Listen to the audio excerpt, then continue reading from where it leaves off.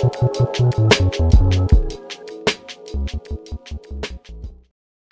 everybody, welcome back to the Michael Lofton Show here on Reason and Theology.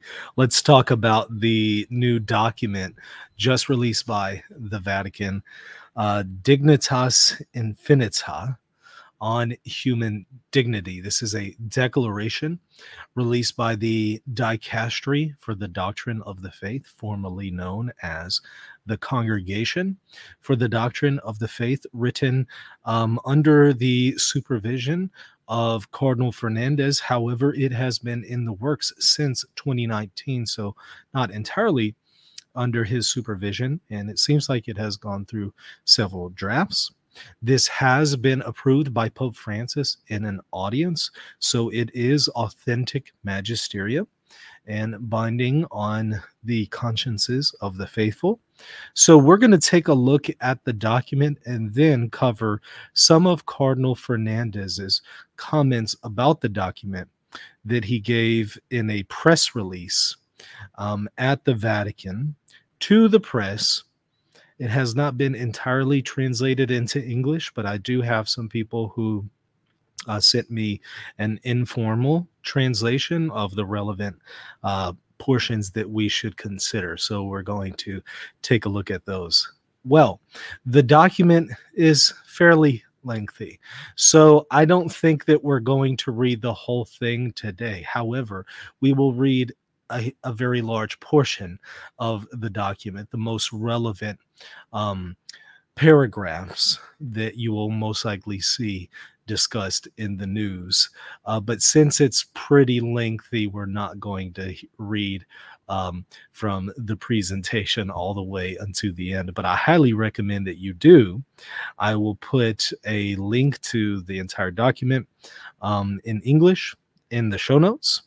It unlike some of the previous documents that have been released recently, this document was immediately made available in German, English, Spanish, French, Italian, and Portuguese.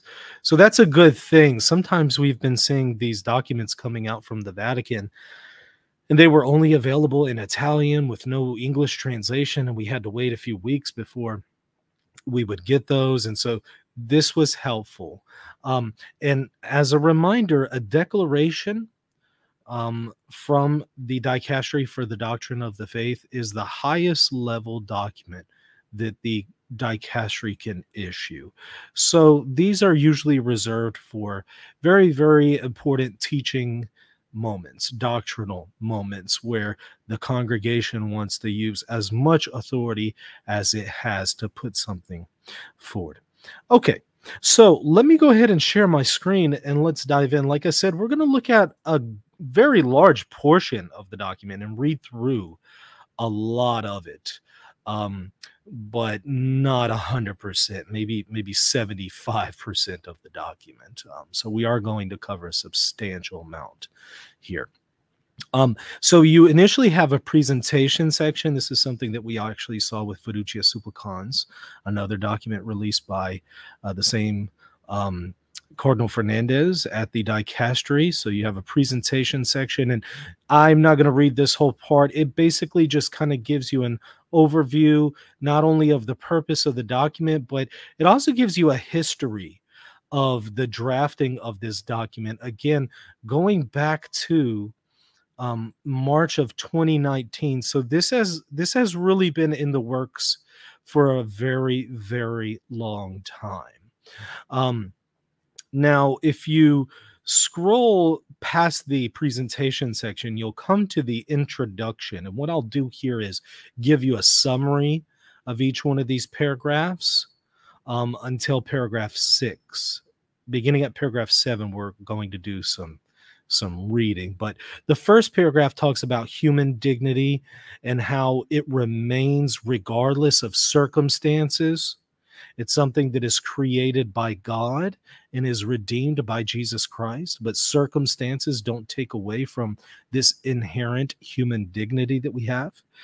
Paragraph 2 in the introduction section talks about, again, human dignity and how humans deserve respect. So this dignity requires respect on part of others.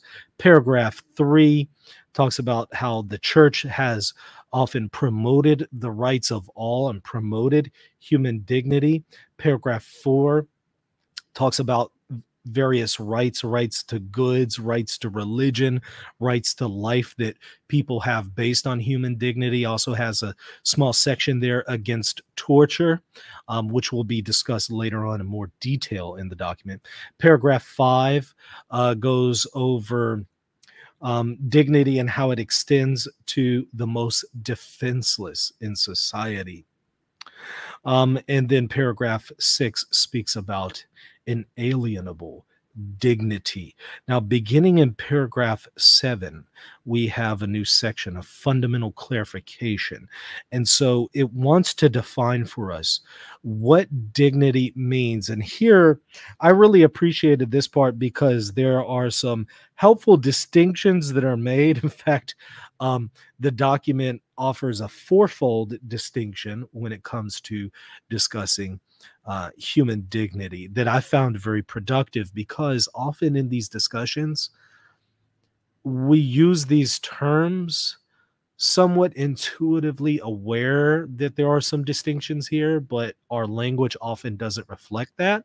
And so sometimes we end up talking past each other. So it offers us a very helpful distinction between ontological dignity, moral dignity, social dignity, and existential dignity, which it is going to define for us in paragraphs 7 and 8, as we will read entirely here. So it's kind of this quadratic distinction. So I was happy to see that. Let's begin at paragraph 7. There is widespread agreement today on the importance and normative scope of human dignity. Let me try to zoom in just a little bit more for you. On the importance and normative scope of human dignity, and on the unique and transcendent value of every human being.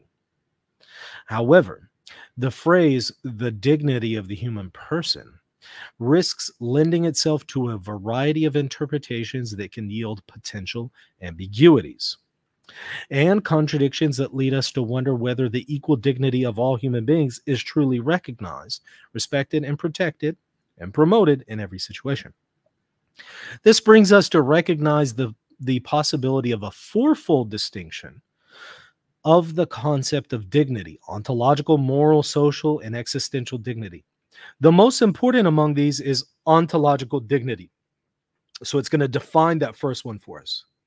That belongs to the person as such, simply because he or she exists and is willed, created, and loved by God. So this is something ontological in nature. It's innate. And it is because God has given this to us, and because he has willed us, created us, and loved us. Ontological dignity is indelible and remains valid beyond any circumstances in which the person may find themselves. So when we speak about ontological dignity, we're talking about something that cannot be lost. That's important. However, it gives you a different kind, another distinction here of human dignity, and it speaks of a kind that can be lost. Watch this.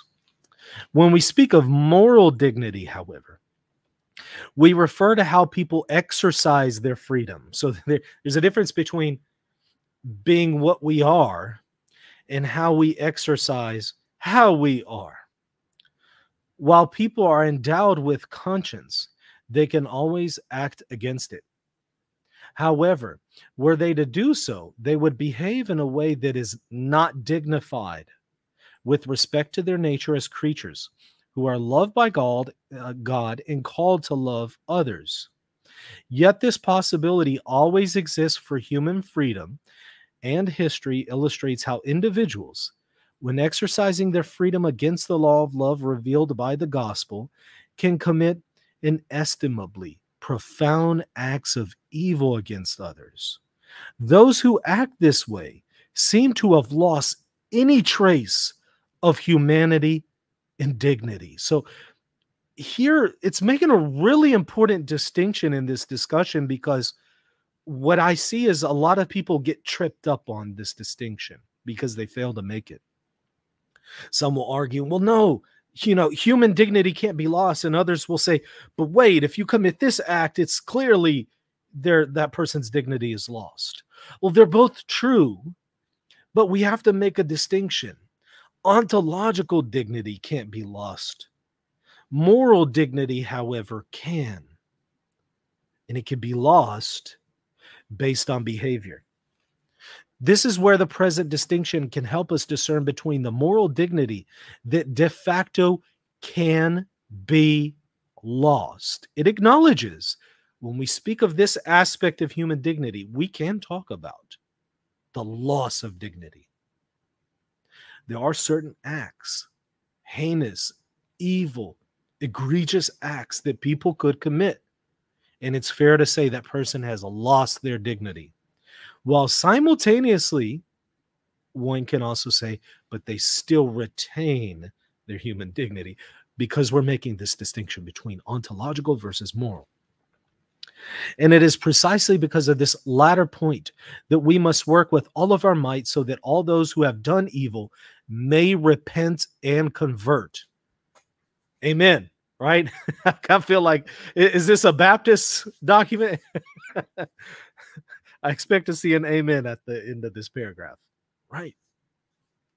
So notice this call to repentance and conversion for people who are not living up to their dignity. So you see the difference, right? There's this sense in which we always have human dignity. That is, it's innate to us because God has created us and we are made in his image and likeness. There's another sense in which we can lose our dignity by not living up to what we are, not realizing it in our actions and in our behaviors. And when we fail to realize it, we need to repent. Repentance means turn away. It's a 180. It's a turning away from evil. We need to repent and convert. Turn away from this madness and start to realize the dignity that we have, not only as humans, but especially if we are in Christ Jesus, because as the document is going to note here in a little bit, that image that we have is enhanced and elevated by our participation in Christ. Okay, so now take a look at what it says here in paragraph 8 as it continues to define these distinctions. Now it's going to explain social versus existential dignity. There are still two other possible aspects of dignity to consider: social and existential. When we speak of social dignity, we refer to the quality of a person's living conditions. So now this is something a little bit external, if you will. It's environmental. It's circumstantial. For example, in cases of extreme poverty, where individuals do not have what is minimally necessary to live according to their ontological dignity: food, shelter, water, it is said that those poor people are living in an undignified manner.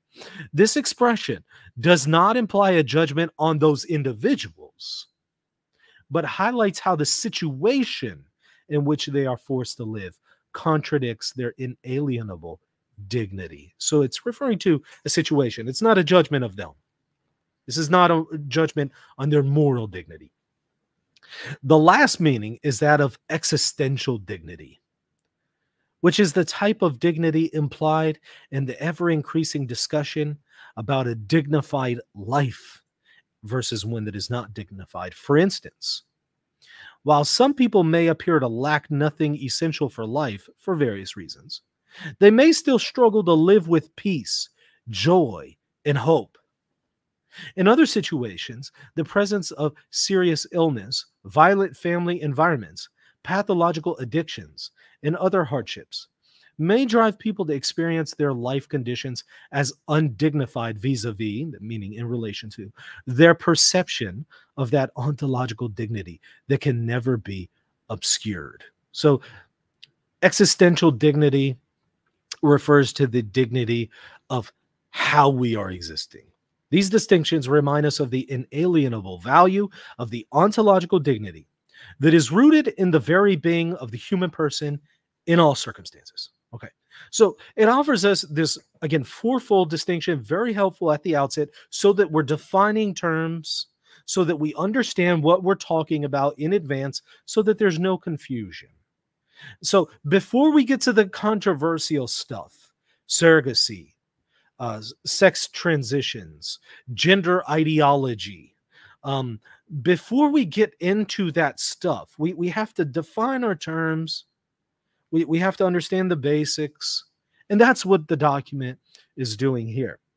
Now, paragraph 9 talks about the human person, and it defines how the person is an individual substance of a rational nature. You've probably heard that before. I hope so. This is the classical definition of Boethius. I think Boethius was 5th century, if I recall correctly. Classical definition. Individual substance of a rational nature. Now, notice this part here that is in the definition, rational nature.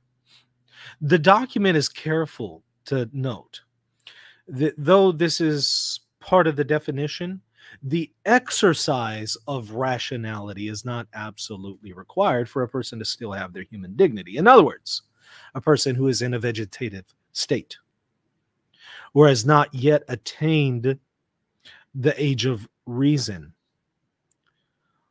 those persons still have human dignity and still are persons. So you can understand this aspect of this, their rational nature, as at the very least potentiality. It may not necessarily be in act. Again, there might be people in a vegetative state, so that rationality, they're not currently actively using it. However, that potency is still there. So this is an important distinction that it makes. So let me read this paragraph. Finally, it's worth mentioning that the classical definition of a person as an individual substance of a rational nature clarifies the foundation of human dignity. As an individual substance, the person possesses ontological dignity, that is, at the metaphysical level of being itself.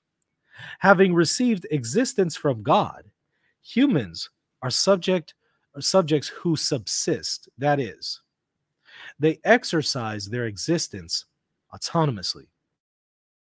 The term rational encompasses all capacities of the human person, including the capacities of knowing and understanding, as well as those of wanting, loving, choosing, and desiring.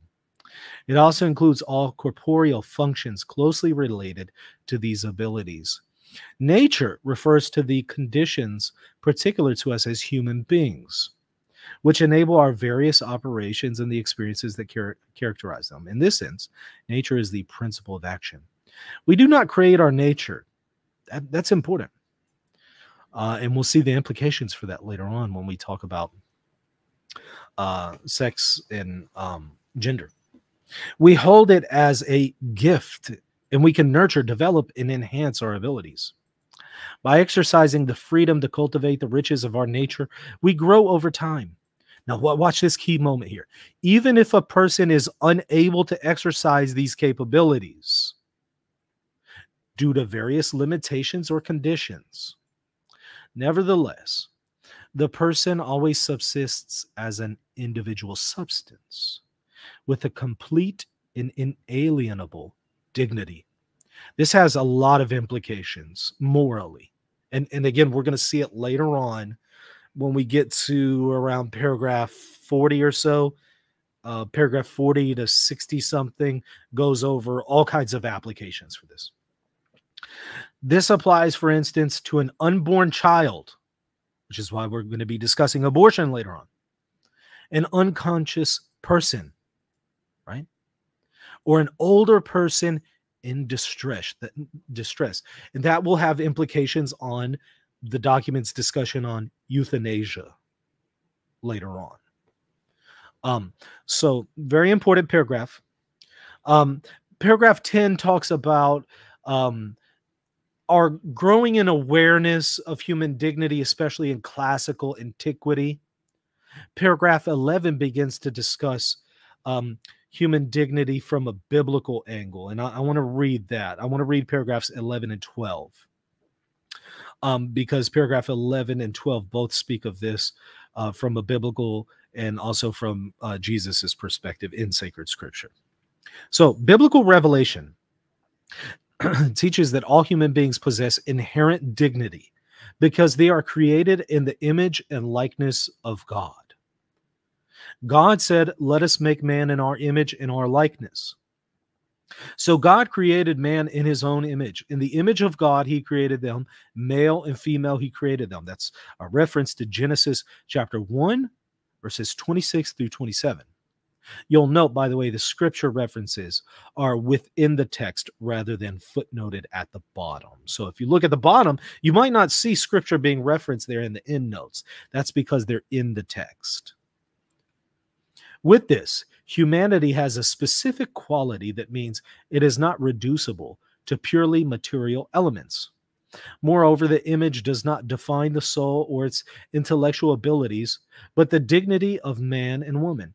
In their relationship of equality and mutual love, both the man and the woman represent God in the world and are also called to cherish and nurture the world. This is the concept that mankind, man and woman, are icons of God, if you will. And that's all the more enhanced with the incarnation. Because of this, to be created in the image of God means to possess a sacred value that transcends every distinction of a sexual, social, political, cultural, and religious nature. Our dignity is bestowed upon us by God. It doesn't come from society. It doesn't come from man. It comes from God. So society and man cannot take it away since it comes from God. It is neither claimed nor deserved. Every human being is loved and willed by God and thus has an inviolable dignity. In Exodus, at the heart of the Old Testament, God shows himself to be the one who hears the cry of the poor. This is something we see all the time in the Old Testament and New Testament. He sees the misery of his people and cares for those who are least, and for the oppressed. The same teaching can be found in the Deuteronomic Code. Here, the teaching on rights is transformed into a manifesto of human dignity, particularly in favor of the threefold category of the orphan, the widow, and the stranger. You'll see this constantly when you read throughout the Old Testament. The ancient precepts of Exodus are recalled and applied to the moment in the preaching of the prophets who represent the critical conscience of Israel. The prophets Amos, Hosea, Isaiah, Micah, and Jeremiah have entire chapters denouncing injustice. Amos bitterly decries the oppression of the poor and his listeners' failure to recognize any fundamental human dignity in the destitute. Isaiah pronounces a curse against those who trample on the rights of the poor, denying them all justice. Woe to those who decree iniquitous decrees, and the writers who keep writing oppression to turn aside the needy from justice. This prophetic teaching is echoed in the wisdom literature. For example, Sirach equates the oppression of the poor with murder. To take away a neighbor's living is to murder him. To deprive an employee of his wages is to shed blood. Sirach 34:22. In the Psalms, the religious relationship with God comes through the defense of the weak and needy. Do justice for the weak and the orphan. Give justice to the poor and the afflicted. Rescue the weak and the needy. Set them free from the hand of the wicked. Moving forward to paragraph 12, it's going to discuss dignity through the words of Jesus.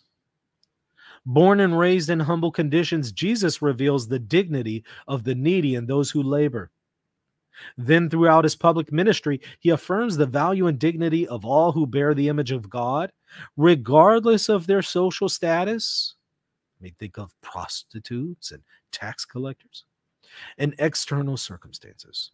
Jesus broke down cultural and cultic barriers, especially by bringing Gentiles into the covenant, restoring dignity to those who were rejected or were considered to be on the margins of society, such as tax collectors, women, children, lepers, the sick, strangers, and widows. He heals, feeds, defends, liberates, and saves. He is described as a shepherd who is concerned about the one sheep that was lost. He identifies with the least of his brethren. As you did it to one of the least of these, my brethren, you did it to me. That's Matthew 25, verse 40. In biblical language, the little ones are not only the children, but are also the vulnerable, the most insignificant, the outcast, the oppressed, the discarded, the poor, the marginalized, the unlearned, the sick, and those who are downtrodden by the powerful. The glorious Christ will judge by the love of neighbor that consists in ministering to the hungry, the thirsty, the stranger, the naked, the sick, and the imprisoned with whom he identifies. For Jesus, the good done to every human being, regardless of the ties of blood or religion, is the single criterion of judgment. The Apostle Paul affirms that every Christian must live according to the requirements of dignity and respect for the rights of all people, according to the new commandment of love. So, a biblical summary of dignity. Paragraph 13 describes the development of human dignity in history. Paragraph 14 briefly describes human dignity today, in current thought, the present era. Paragraph 15 notes how dignity is not conferred, especially by society, and thus always remains intrinsic. It's a gift from God. Paragraph 16, let's go ahead and read this because it's going to talk about dignity in relation to the Second Vatican Council and the Magisterium. For this reason, the Second Vatican Council speaks of the sublime dignity of the human person, who stands above all things and whose rights and duties are universal and inviolable. As the opening line of the Conciliar Declaration Dignitatis Humanae recalls, contemporary man is becoming increasingly conscious of the dignity of the human person. Remember, this is the heels. It's on the heels of World War II. World War I, World War II. The Cold War was going on at this time. I think the Cuban Missile Crisis, I think as well. More and more people are demanding that men should exercise fully their own judgment and a responsible freedom in their actions and should not be subject to the pressure of coercion, but be inspired by a sense of duty.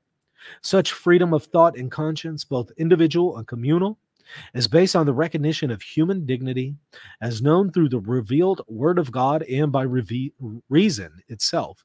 The Church's magisterium, that's the Church's teaching authority, progressively developed an ever greater understanding of the meaning of human dignity, along with its demands and consequences, until it arrived at the recognition that the dignity of every human being prevails beyond all circumstances. So it was a process.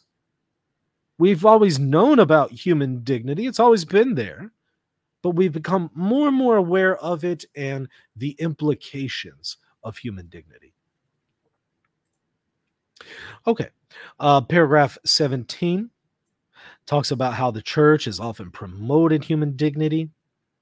Paragraph 18 discusses how dignity relates both to body and soul. Both body and soul are dignified. Human dignity pertains to both, which will have some implications later on, again, with the sex surgery discussion.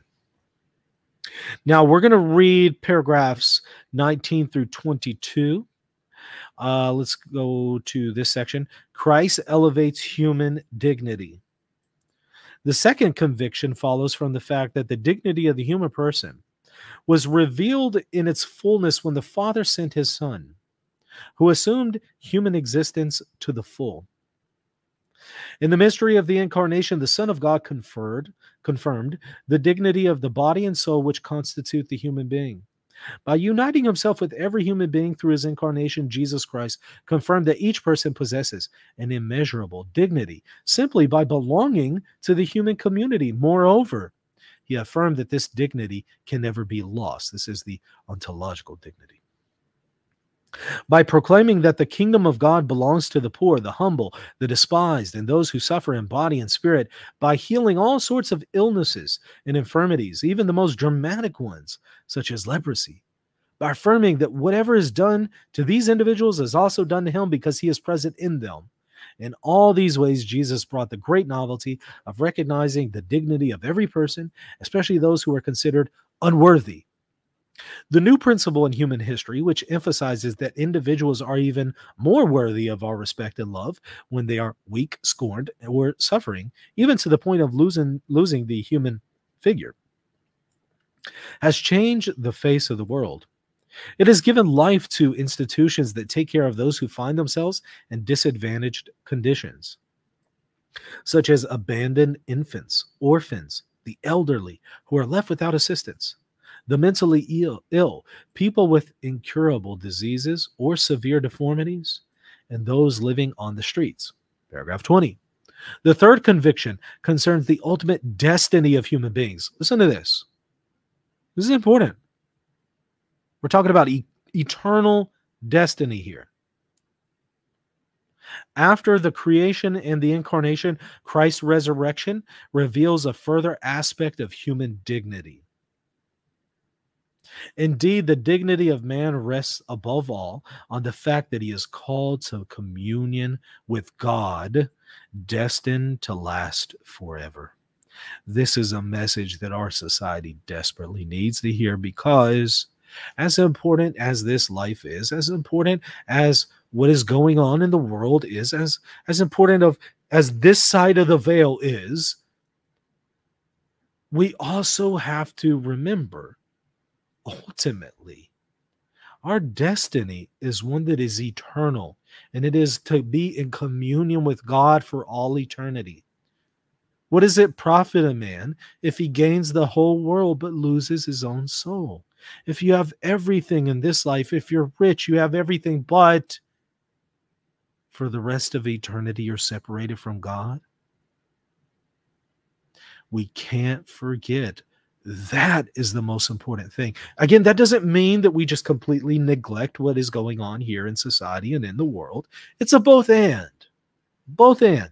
But sometimes people get so focused on what's going on in the world today, the poor and injustice. They get so focused on that they completely neglect anything pertaining to eternal destiny and eternal injustices.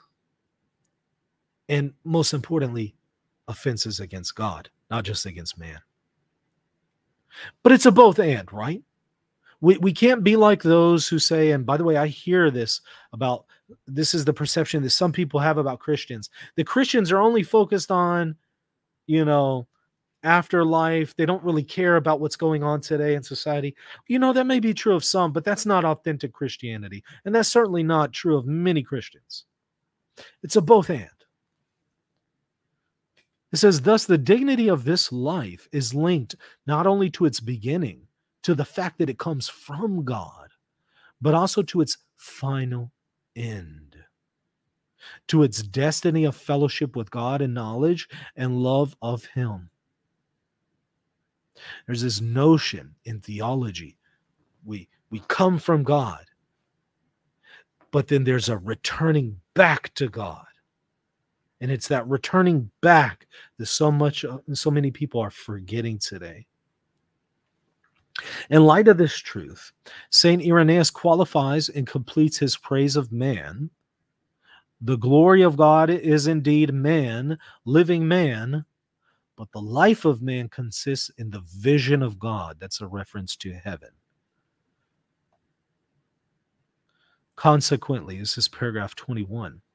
The church believes and affirms that all human beings created in the image and likeness of God and recreated in the Son, who became man, I should say, was crucified and rose again, are called to grow under the action of the Holy Spirit, to reflect the glory of the Father in the same image and to share in eternal life. Indeed, Revelation shows forth the dignity of the human person in all its fullness. So what it's saying here is everyone, everyone, everyone, every single person has this supernatural calling, not just this natural calling, but also a supernatural one, to share in Christ and his accomplishments. Christ, who became man, was crucified, died, buried, rose again for our salvation. We're called to participate in that and grow under the Holy Spirit to the glory of God the Father. This is eternal life. And we're all called to share in that eternal life, it notes. This is the gospel. So I appreciate this section. I mean, it's great for us to talk about social conditions and injustices in the world, but we also have to keep in mind that there's also an eternal concept and discussion that we need to have, and that is eternal life versus eternal death. And it discusses that here. So let's go to paragraph 22. Let's read this, a commitment to one's own freedom. It speaks about how we have a choice to recognize our dignity. We still have that dignity whether we realize it or not, but we do have, through our will, that ability to either recognize it or obscure it. Every individual possesses an inalienable, an intrinsic dignity from the beginning of his or her existence as an irrevocable gift. However, the choice to express that dignity and manifest it to the full or to obscure it, again, it is possible to obscure that dignity. To obscure it depends on each person's free and responsible decision. So when we commit atrocious and evil acts, we're obscuring the dignity that God has given us. Some church fathers, such as St. Irenaeus and St. John Damascene, an Eastern father, distinguished between the image and likeness mentioned in Genesis. If you study Eastern Christian thought, you'll be familiar with this. This allowed for a dynamic perspective on human dignity that understands that the image of God is entrusted to human freedom so that, under the guidance and action of the Spirit, the person's likeness to God may grow, and each person may attain their highest dignity. All people are called to manifest the ontological scope of their dignity on an existential and moral level as they, by their freedom, orient themselves towards the good in response to God's love. Thus, as one who is created in the image of God, the human person never loses his or her dignity. Again, talking about that ontological reality. And never ceases to be called to embrace the good freely.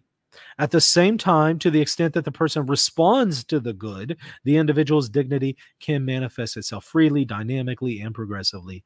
With that, it can also grow and mature. Consequently, each person must also strive to live up to the full measure of their dignity. In light of this, one can understand how sin can wound and obscure dignity. Yes, sin obscures our dignity, as it is an act contrary to that dignity. Yet, sin can never cancel the fact that human beings are created in the image and likeness of God. Again, going back to that ontological aspect. So you see this constant dynamic between ontological versus moral. In this way, faith plays a decisive role in helping reason perceive human dignity and in accepting, consolidating, and clarifying its essential features. As Benedict XVI pointed out, without the corrective supplied by religion, though reason too can fall prey to distortions, as when it is manipulated by ideology. I mean, we see this a lot and with the power of social media and the press, right? It has the ability to manipulate people's reason, or it applied in a partial way that fails to take full account of the dignity of the human person. Such misuse of reason, after all, was what gave rise to the slave trade in the first place. You hear that? What gave rise to the slave trade? A misuse of human reason, a distortion of reason. And the many other social evils, not least the totalitarian ideologies of the 20th century. So a distorted perspective of reason is what led to the slave trade. This distorted ideology that says it is okay to enslave another human being. That's what gave rise to it. Paragraph 23 briefly discusses the Universal Declaration of Rights. Paragraph 24 begins a brief section on unconditional respect for human dignity. Let's read that part. First, while there has been a growing awareness of human dignity, many misunderstandings of the concept still distort its meaning. Some people propose that it is better to use the expression personal dignity and the rights of the person instead of human dignity and the rights of man, since they understand a person to be only one who is capable of reasoning. You hear that? So that's going to then have implications on people who are not capable of reasoning. They then argue that dignity and rights are deduced from the individual's capacity for knowledge and freedom, which not all humans possess. This is an apologetic for abortion that some people use. Thus, according to them, the unborn child would not have personal dignity because, again, they're not yet exercising that ability to reason. Nor would the older person who is dependent on others, nor would an individual with mental disabilities. You see the implications here. This is dangerous stuff. So it's defining the difference between those who speak of personal dignity versus those who speak of human dignity. Not the same thing. Personal is more limited in nature and has devastating effects on all kinds of people, which is why we need to speak of human dignity, not personal dignity. On the contrary, the church insists that the dignity of every human person, precisely because it is intrinsic, remains in all circumstances. The recognition of this dignity cannot be contingent upon a judgment about the person's ability to understand and act freely. Otherwise, it would not be inherent in the person, right? Independent of the individual situation and thus deserving unconditional respect. It would then be conditional. Only by recognizing an intrinsic and inalienable dignity in every human being can we guarantee a secure and inviolable foundation for that quality. Without any ontological grounding, the recognition of human dignity would vacillate at the mercy of varying and arbitrary judgments, which is exactly what's going on in society today. The only prerequisite for speaking about the dignity inherent in the person is their membership in the human species, whereby the rights of the person are the rights of man. Are they human? Okay, then they inherently have dignity. Regardless of their mental capacity, their ability to exercise reason, are they human? Then they have dignity. Moving forward, paragraph 25 talks about how this dignity, again, doesn't depend on social recognition. Paragraph 26 discusses a flawed understanding of human freedom. Paragraph 27, again, is about human dignity and obligations of our dignity. Paragraph 28 briefly discusses dignity in relation to ecology. It's not very long. It's a short paragraph. So our environment. Paragraph 29, dignity in relation to freedom. Paragraph 30 goes over how we are not freer when we move away from God. Some people think that freedom means the ability to sin, the ability to move away from God. No, that's not freedom. It's actually limiting your freedom. Freedom is not the ability to sin or disobey God. It's rather the ability to choose the good and to choose God. So we do not become freer when we disobey God or do those things that are immoral. Rather, it's quite the opposite. So that's paragraph 30. Paragraph 31 talks about removing injustices and how that will promote human freedom and dignity. Paragraph 32 talks about us working for dignity and how that is still work that remains incomplete. Paragraph 33 talks about dignity in relation to countries and how human dignity is not something that countries have the authority to deny to its citizens. Now let's read paragraph 34. Talks about a lot here in addressing some of the many grave violations of human dignity today. We can draw upon the teachings of the Second Vatican Council, the most recent ecumenical council that we had. 1962 to 1965 is when it was convoked, which emphasized that all offenses against life itself, such as murder, it's going to discuss these in detail, by the way, later, murder, genocide, abortion, euthanasia, and willful suicide, among other things, must be recognized as contrary to human dignity.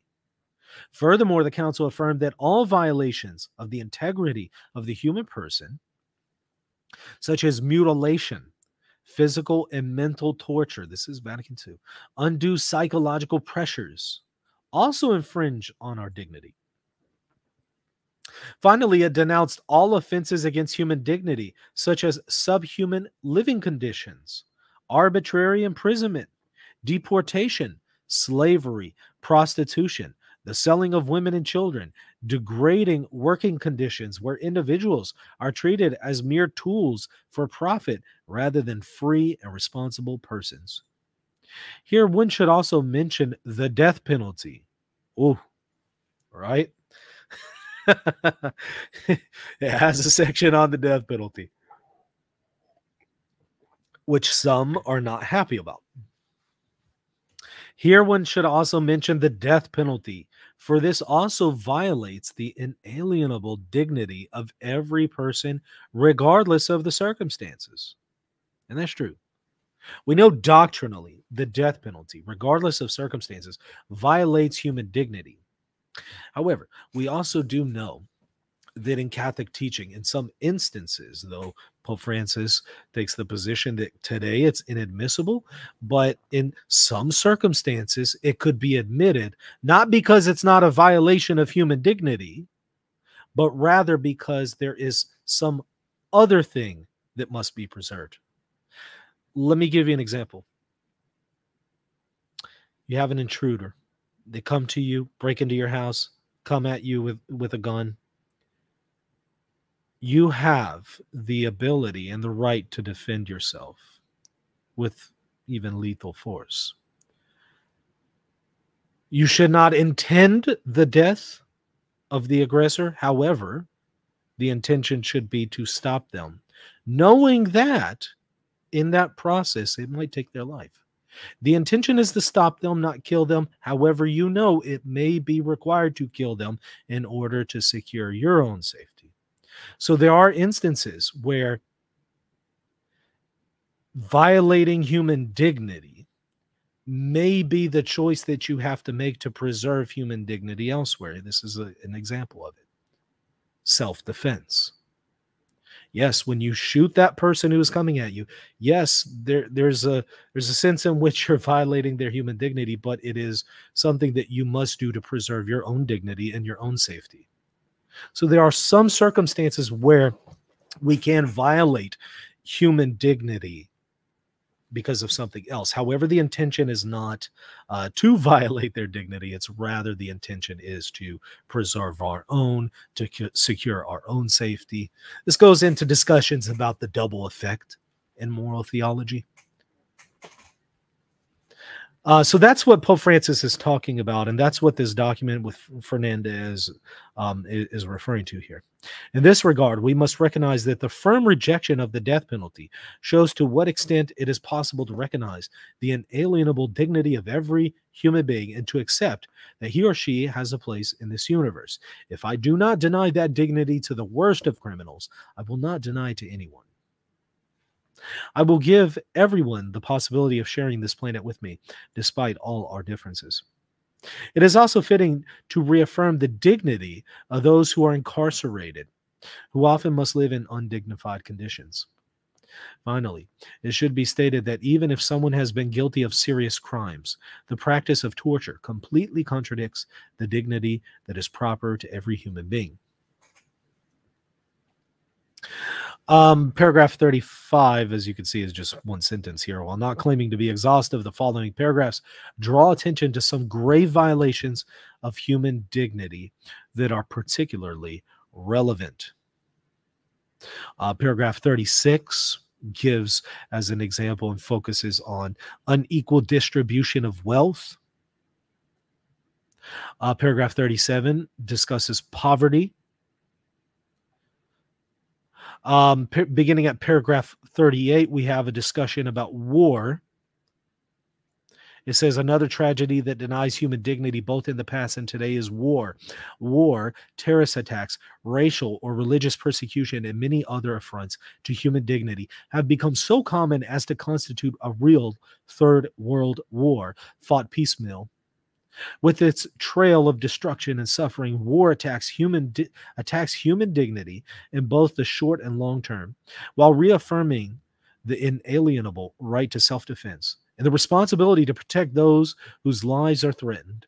We must acknowledge that war is always a defeat of humanity. No war is worth the tears of a mother who has seen her child mutilated or killed. No war is worth the loss of the life of even one human being, a sacred being created in the image and likeness of the Creator. No war is worth the poisoning of our common home, and no war is worth the despair of those who are forced to leave their homeland and are deprived from one moment to the next of their home and all the family, friendship, social, and cultural ties that have been built up sometimes over generations. I think we know what that's a reference to. All wars, by the mere fact that they contradict human dignity, are conflicts that will not solve problems but only increase them. This point is even more critical in our time when it has become commonplace for so many innocent civilians to perish beyond the confines of a battlefield. Again, I think we know that this has some direct relevance to what's going on right now with Gaza, right? Paragraph 39, therefore, even today, the church cannot but make her own the words of the pontiffs, repeating with Pope Paul VI, never again war. Never again war. Moreover, together with Pope St. John Paul II, the church pleads in the name of God and in the name of man, do not kill, do not prepare destruction and extermination for people. Think of your brothers and sisters who are suffering hunger and misery. Respect each one's dignity and freedom. As much now as ever, this is the cry of the church and of all humanity.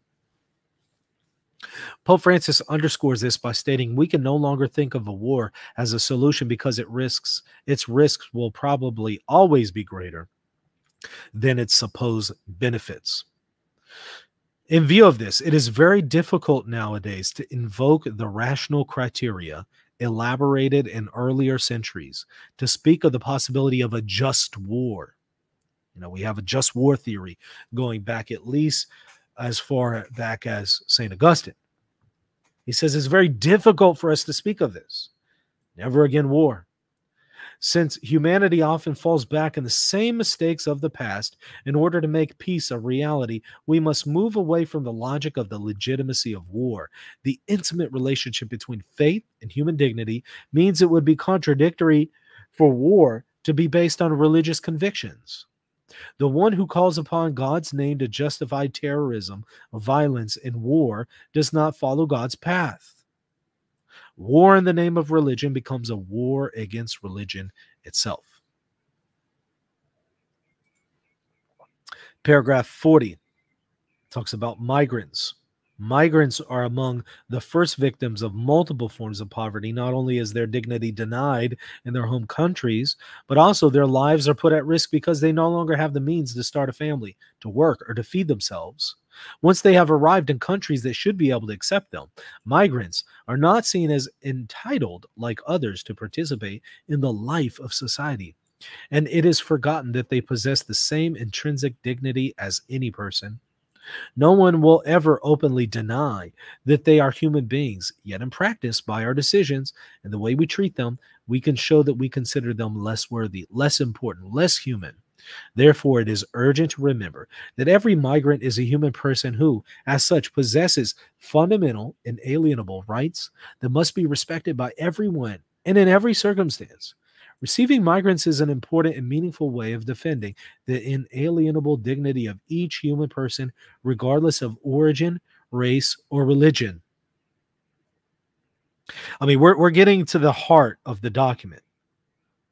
Um, this is paragraph 41 that we're getting into. We're going to read paragraph 41 to the end of 62, which is basically the end of the document. So we got a lot of reading to do because it's going to talk about all of the hot button topics, all of them, and apply what we just learned to these topics. So we have a bit of ground to cover, and then after that, I'm going to be covering the press release by Fernandez as well as various reactions to the document. So stay tuned for that. Going to take a quick coffee break, and I shall be back in just a moment. Hey friends, do you want others to discover why the Catholic Church is the church that Jesus established? And do you want to help people make sense of all the confusion in the Catholic Church today? Help contribute to this mission by supporting Reason and Theology at patreon.com/Reason and Theology. By doing so, you'll also get access to exclusive content for patrons only. Also, if you want to deepen your faith, there are free ebooks and even courses that you can sign up for by visiting reason.podia.com. Have you ever noticed that certain Catholic teachings are classified differently? For example, some are called dogmas and others are called doctrines. And then a denial of one of these teachings might be called heretical, while a denial of another might just be called an error. In reality, there are many classifications to various teachings that may be found in the Catholic Church. In my course, The Theological Notes, I offer a crash course on this system that will prepare you to identify a teaching's classification more easily. And I'll also help you determine what level of assent or adherence you are required as a Catholic to give to a particular doctrine. So, if you would like to take this course, visit reason.podia.com.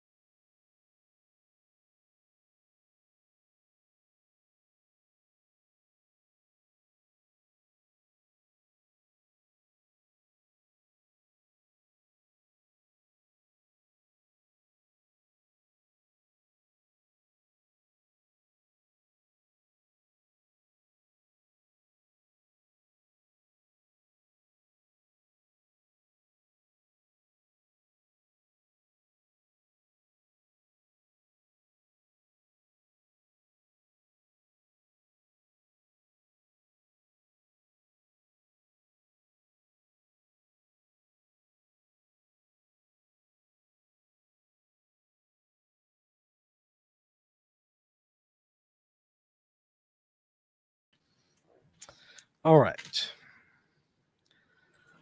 Let's get back to it here. Share my screen.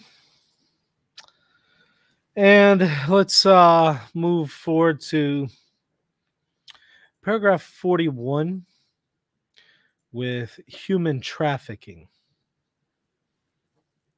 2 paragraphs on it, 41 and 42. Human trafficking must also be counted among the grave violations of human dignity. While it is not a new phenomenon, it has taken on tragic dimensions before our eyes, which is why Pope Francis has denounced it. In particularly emphatic terms, I reaffirm here that the trade in people is a vile activity, a disgrace to our societies that claim to be civilized. Exploiters and clients at all levels should make a serious examination of conscience, both in first person and before God. Today, the Church is renewing her urgent appeal that the dignity and centrality of every individual always be safeguarded with respect to fundamental rights, as her social teaching emphasizes. She adds that these rights really be extended for millions of men and women on every continent, wherever they are not recognized. In a world in which a lot is said about rights, how often is human dignity actually trampled upon? That's interesting, right? It's a good point. In a world in which so much is said about rights, it seems that the only thing that has rights is money. Well said. Okay. For these reasons, the church and humanity must not cease fighting against such phenomenon as the marketing of human organs and tissues, the sexual exploitation of boys and girls, slave labor, including prostitution, the drug and weapons trade, terrorism, and international organized crime, such as the magnitude of these situations and in their toll in innocent lives. That we must avoid every temptation to fall into a declarationist nominalism that would assuage our consciences. We need to ensure that our institutions are truly effective in the struggle against all these scourges. Confronted with these varied and brutal denials of human dignity, we need to be increasingly aware that human trafficking is a crime against humanity. It essentially denies human dignity in at least 2 ways. Trafficking profoundly disfigures the humanity of the victim, offending his or her freedom and dignity. Yet at the same time, it dehumanizes those who carry it out. Shifting to sexual abuse, paragraph 43 says, the profound dignity inherent in every human being and human beings in their entirety of mind and body also allows us to understand why all sexual abuse leaves deep scars in the hearts of those who suffer it. Indeed, those who suffer sexual abuse experience real wounds in their human dignity. These are sufferings that can last a lifetime and that no repentance can remedy. Wow. This phenomenon is widespread in society, and it also affects the church and represents a serious obstacle to her mission. From this stems the church's ceaseless efforts to put an end to all kinds of abuse, starting from within. Yeah, right. Starts from within the church. Violence against women. Violence against women is a global scandal that is gaining increasing recognition. While the equal dignity of women may be recognized in words, the inequalities between women and men in some countries remains very serious. Even in the most developed and democratic countries, the concrete social reality testifies to the fact that women are often not accorded the same dignity as men. Pope Francis highlighted this when he affirmed that the organization of societies worldwide is still far from reflecting clearly that women possess the same dignity and identical rights as men. We say one thing with words, but our decisions and reality tell another story. Indeed, doubly poor are those women who endure situations of exclusion, mistreatment, and violence, since they are frequently less able to defend their rights. Paragraph 45, Pope St. John Paul II recognized that much remains to be done to prevent discrimination against those who have chosen to be wives and mothers. There is an urgent need to achieve real equality in every area, equal pay for equal work, protection for working mothers, fairness and career advancements, equality of spouses with regard to family rights, and the recognition of everything that is part of the rights and duties of citizens in a democratic state. Indeed, inequalities in these areas are also various forms of violence. He also recalled that the time has come to condemn vigorously the types of sexual violence which frequently have women for their object, and to pass laws which effectively defend them from such violence. Nor can we fail, in the name of the respect due to the human person, to condemn the widespread hedonistic and commercial culture which encourages the systematic exploitation of sexuality and corrupts even the very young girls into letting their bodies be used for profit. I mean, gosh, that's spot on. That definitely describes society today. Among the forms of violence carried out on women, how can we not mention coercive abortions, which affect both mother and child, often to satisfy the selfishness of males? And how can we not also mention the practice of polygamy? As the Catechism of the Catholic Church reminds us, polygamy is contrary to the equal dignity of women and men. It is also contrary to conjugal love, which is undivided and exclusive. Moving forward to paragraph 46, in this consideration of violence against women, one cannot condemn enough the phenomenon of femicide. On this front, the entire international community must have a coordinated and concrete commitment, as Pope Francis reiterated. Our love for Mary, that's the Virgin Mary, our love for Mary must help us to feel appreciation and gratitude for women, for our mothers and grandmothers, who are a bastion in the life in our cities. Almost always in silence, they carry life forward. It is in the silence and strength of hope. It is the silence and strength of hope. Thank you for your witness. But in thinking of our mothers and grandmothers, I want to invite you to combat a scourge that affects our American continent: the numerous cases where women are killed, and the many situations of violence that are kept quiet behind so many walls. I ask you to find against this source of suffering by calling for legislation and a culture that repudiates every form of violence. All right. Now we shift over to the abortion section. Probably the longest paragraph in the document. The church consistently reminds us that the dignity of every human person and every human being has an intrinsic character and is valid from the moment of conception until natural death. It is precisely the affirmation of such dignity that is the inalienable prerequisite for the protection of a personal and social existence, and also the necessary condition for fraternity and social friendship to be realized among all peoples of the earth. On account of the intangible value of human life, the Church's magisterium, the Church's teaching authority, has always spoken out against abortion. In this regard, Pope St. John Paul II writes, among all the crimes which can be committed against life, procured abortion has characteristics making it particularly serious and deplorable. But today, in many people's consciences, the perception of its gravity has become progressively obscured. Yeah, that's 100% spot on. We've become desensitized to the depravity of abortion. The acceptance of abortion in the popular mind, in behavior, and even in law itself is a telling sign of an extremely dangerous crisis of the moral sense, which is becoming more and more incapable of distinguishing between good and evil. I'll say If we can't say that abortion is evil, then yeah, I think we've lost the ability to distinguish between good and evil.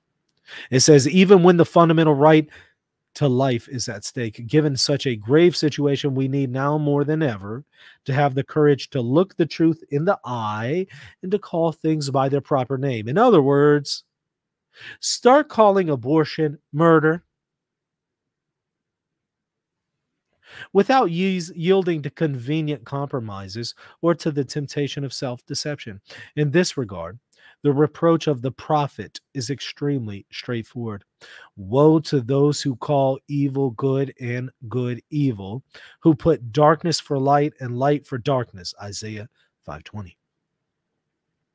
Especially in the case of abortion, there is widespread use of ambiguous terminology, such as interruption of pregnancy. Yeah, euphemistic language.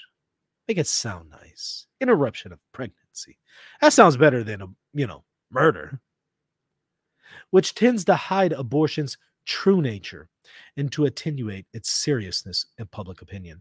And you know what? It's been pretty effective because, again, I think that many people in society no longer see it as depraved. Perhaps this linguistic phenomenon is itself a symptom of an uneasiness of conscience. But no word has the power to change the reality of things. Call it what you want. The reality is, it is murder. Procured abortion is the deliberate and direct killing by whatever means it is carried out of a human being in the initial phase of his or her existence, extending from conception to birth. Unborn children are thus the most defenseless and innocent among us. Nowadays, efforts are made to deny them their human dignity and to do with them whatever one pleases, taking their lives and passing laws preventing anyone from standing in the way of this. It must therefore be stated with all force and clarity, even in our time, that this defense of unborn life is closely linked to the defense of each and every other human right. If you don't get this one right, everything else is going to be put into question. If you can't recognize the dignity of the most innocent among us, I'm quite certain you're going to struggle with recognizing dignity in everyone else. It involves the conviction that a human being is always sacred and inviolable in any situation and at every stage of development. Human beings are ends in themselves and never a means of resolving other problems. Once this conviction disappears, so do solid and lasting foundations for the defense of human rights, which would always be subject to the passing whims of the powers that be. The United States really needs to listen up here. In the United States, we pride ourselves on human rights, and yet we attack the rights of the most defenseless among us. Reason alone is sufficient to recognize the inviolable value of each single human life. In other words, you don't have to appeal to the Bible. Appealing to the Bible is great, but you know what? A person who doesn't believe in the Bible is just going to say, you can't appeal to the Bible to tell me about why abortion is wrong. Okay. Reason alone tells you abortion is wrong. But if we also look at the issue from the standpoint of faith, every violation of the personal dignity of the human being cries out in vengeance to God and is an offense against the creator of the individual. In this context, it is worth recalling St. Teresa of Calcutta's generous and courageous commitment to the defense of every person conceived. Now, wow, okay. That was well said. We now talk about surrogacy. Let's see, 3 paragraphs before we get to euthanasia and assisted suicide.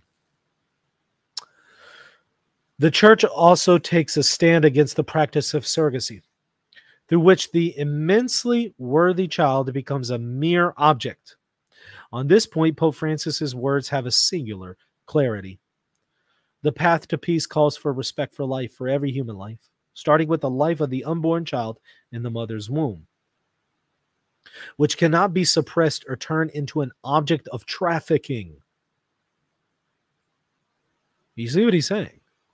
Surrogacy turns human life into an object of trafficking, human trafficking. In this regard, I deem deplorable the practice of so-called surrogate motherhood, which represents a grave violation of the dignity of the woman and the child based on the exploitation of situations of the mother's material needs. A child is always a gift and never the basis of a commercial contract. Ooh. Consequently, I express my hope for an effort by the international community to prohibit this practice universally.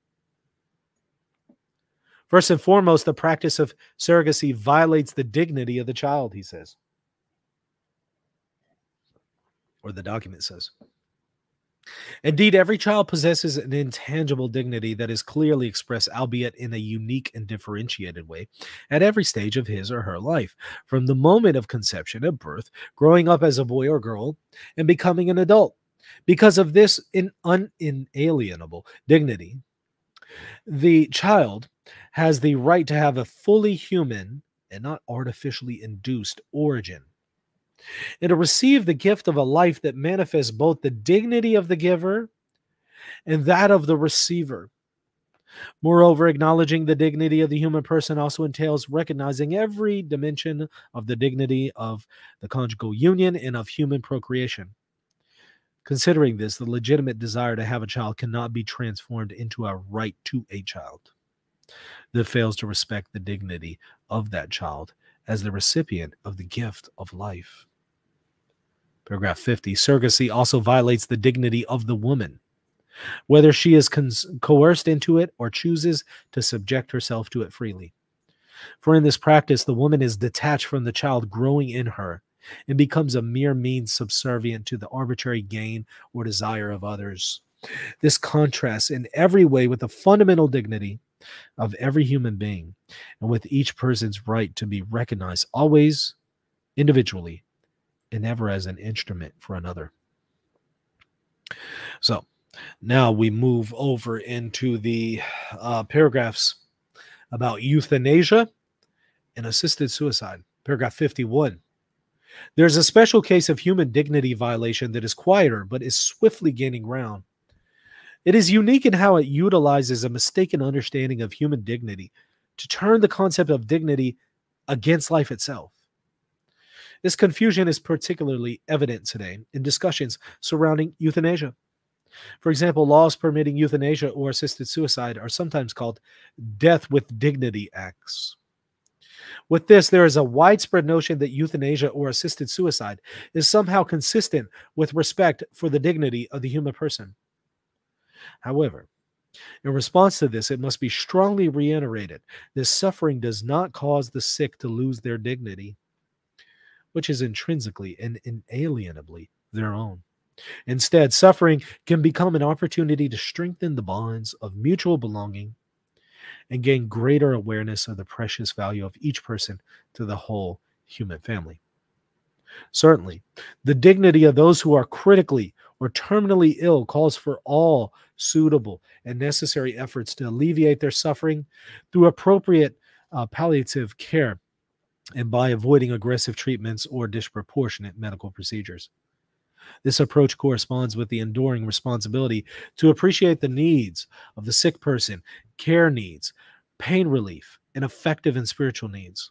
However, an effort of this nature is entirely different from, and is indeed contrary to, a decision to end one's own life or that of another person who is burdened by suffering, even in its sorrowful state.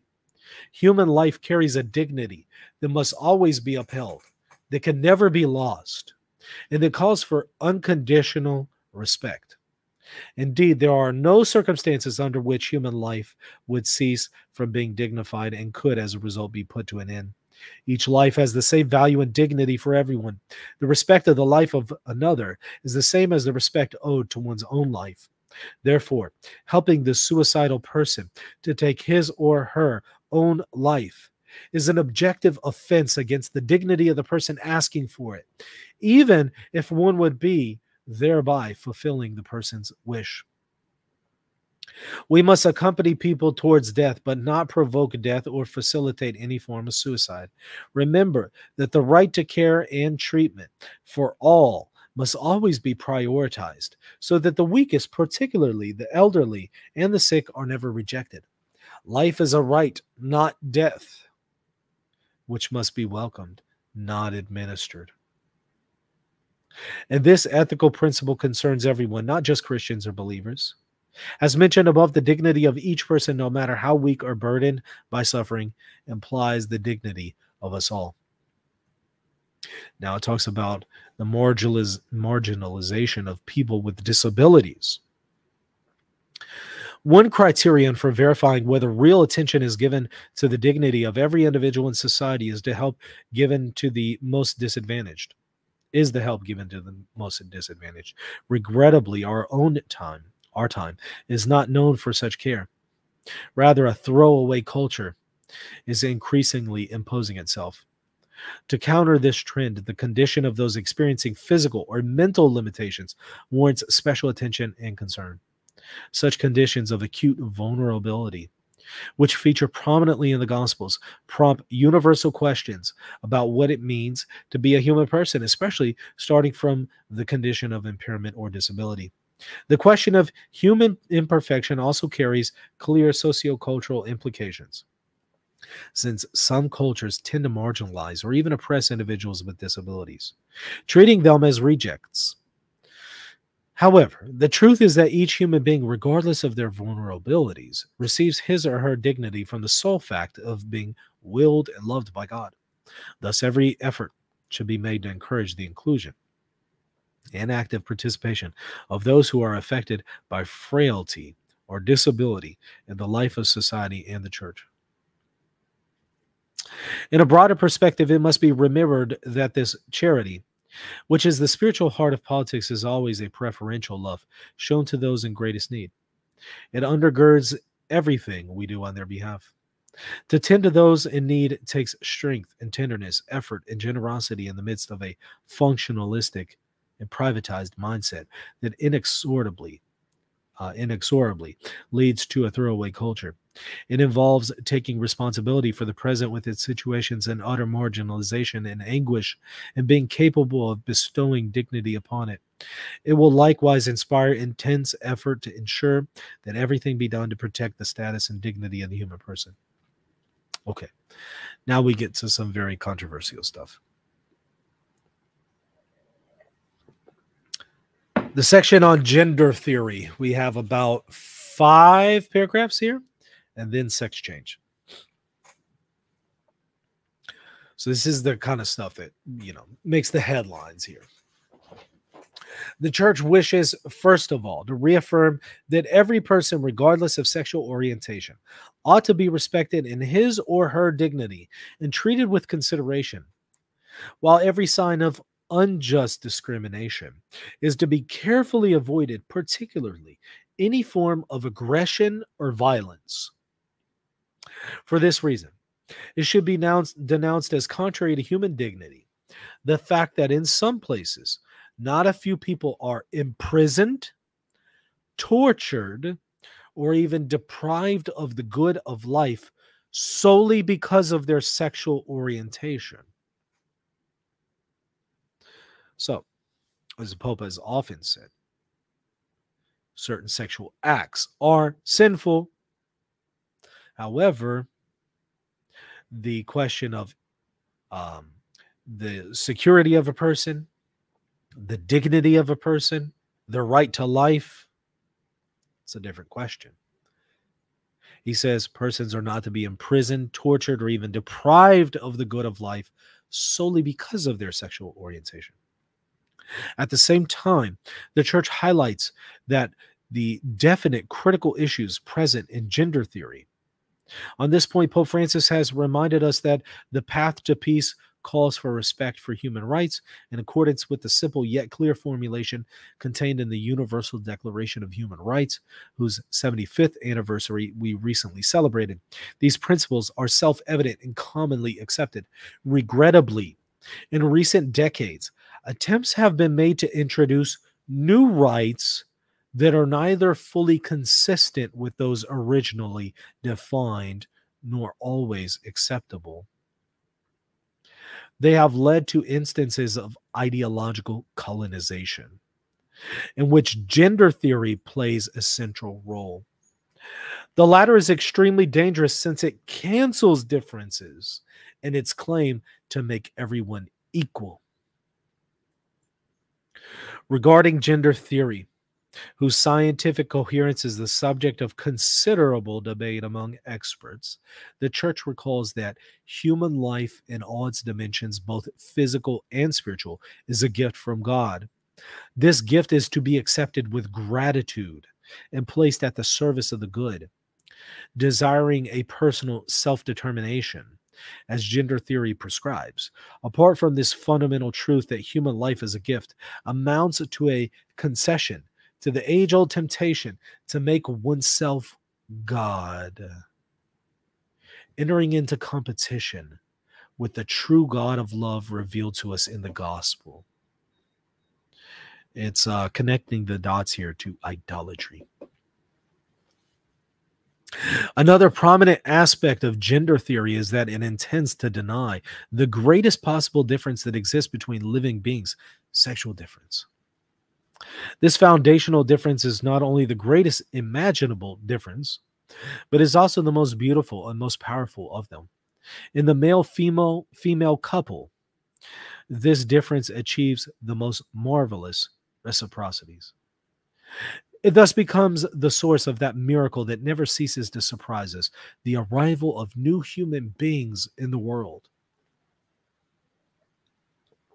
In this sense, respect for both one's own body and that of others is crucial in light of the proliferation of claims to new rights advanced by gender theory.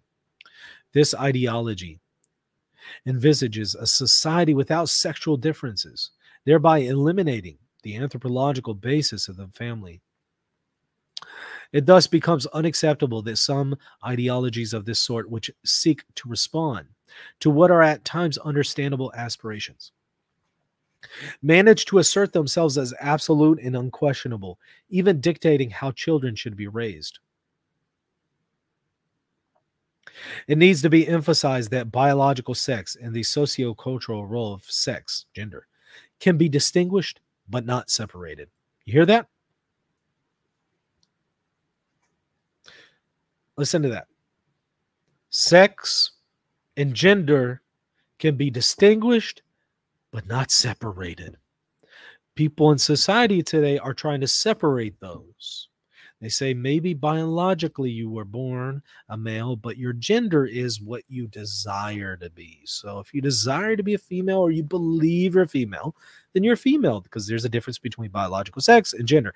And the church says no, these can't be separated. You could distinguish. Yeah, you can distinguish between how a person feels or what they desire versus what they biologically are, but you can't separate them.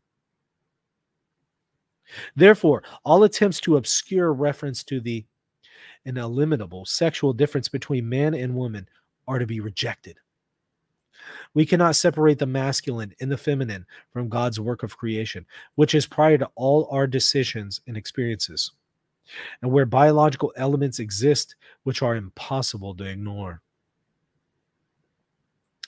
Only by acknowledging and accepting this difference in reciprocity can each person fully discover themselves, their dignity, and their identity. You know, I think a lot of times with this gender theory stuff, there is a struggle. People are trying to understand their dignity and identity.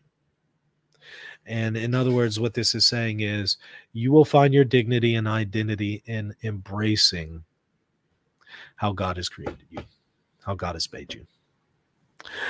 Now, In reference to sex change, again, the most, um, the most, I would say, hot button topic of the document, we have paragraph 60. The dignity of the body cannot be considered inferior to that of the person as such. The Catechism of the Catholic Church expressly invites us to recognize that the human body shares in the dignity of the image of God.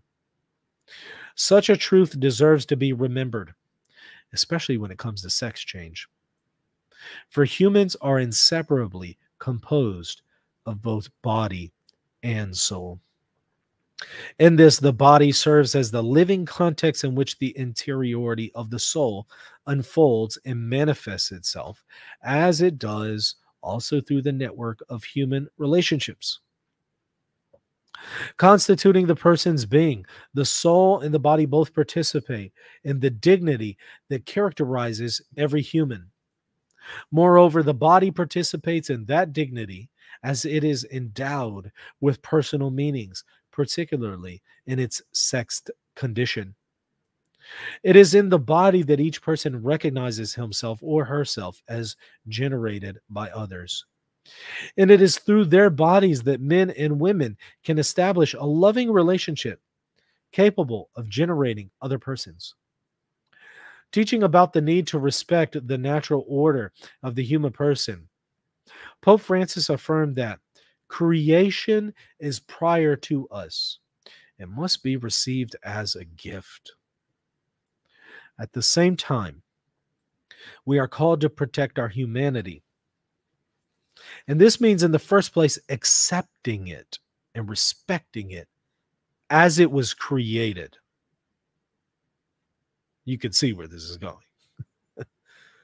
It follows that any sex change intervention, as a rule, risks threatening the unique dignity the person has received from the moment of conception. That's the mic drop moment from the whole document. That's ground zero. That's the part that, is getting the most headlines. Any sex change intervention, as a rule, risks threatening the unique dignity the person has received from the moment of their conception. So, yeah, this is definitely countercultural. I mean, the whole document is countercultural in many ways. This especially, because society is trying to tell us, hey, there's nothing wrong with this. And the church is saying, actually, sex change interventions, these sex change surgeries, are an offense to the dignity that the person has received at the moment of conception.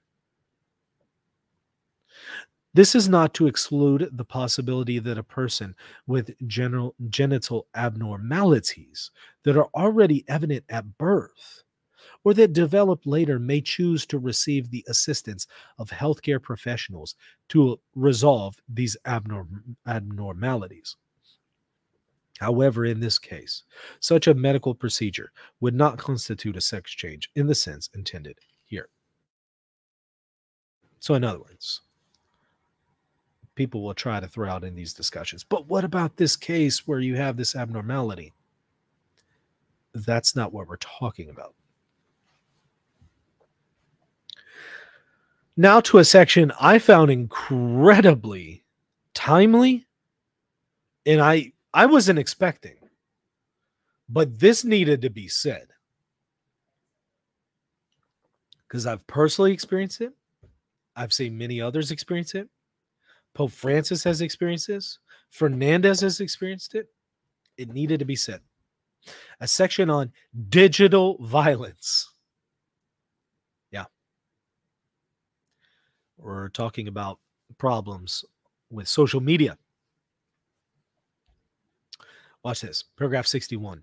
Although the advancement of digital technologies may offer many possibilities for promoting human dignity, it also increasingly tends toward the creation of a world in which exploitation exclusion, and violence grow, extending even to the point of harming the dignity of the human person.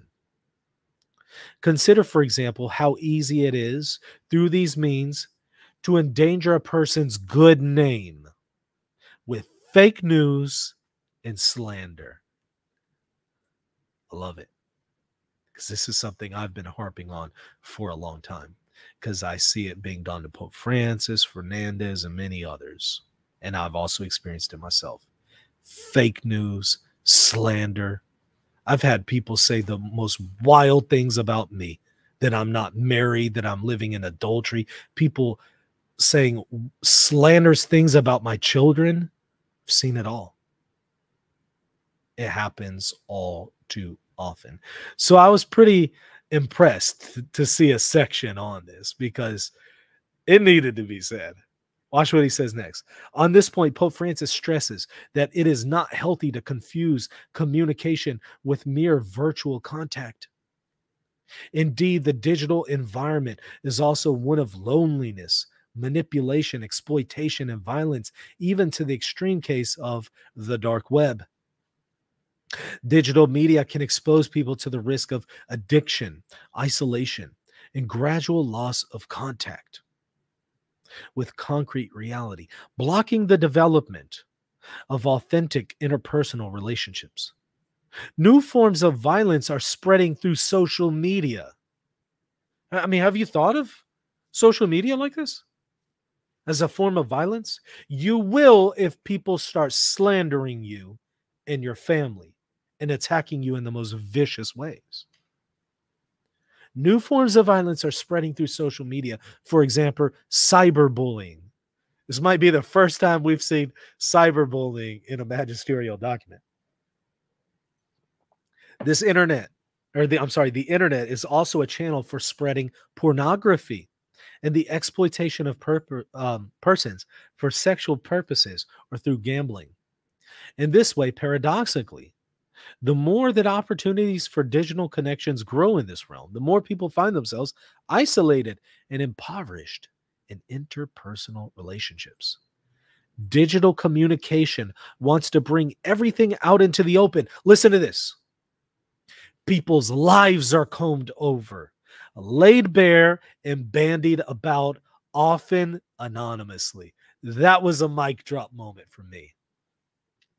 Don't you see these cowards online creating these fake accounts, hiding behind anonymous accounts, terrorizing people behind the comfort of anonymity, saying things they would never say to a person's face,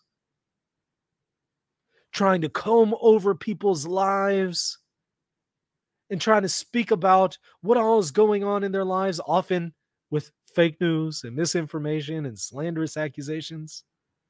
Yeah, I'm glad he called these people out. They're despicable.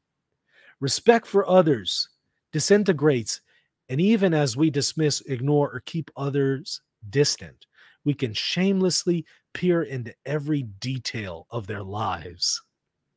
Such tendencies represent a dark side of digital progress. This is what they've been doing often to Pope Francis, or even Fernandez, as I've documented over and over on this channel.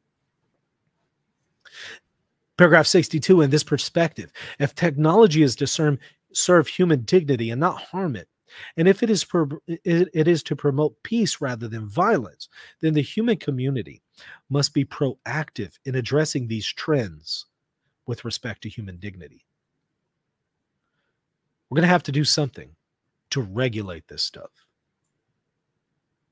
This completely untethered, unqualified freedom of speech has never been a Catholic perspective, and we are seeing its effects on society today.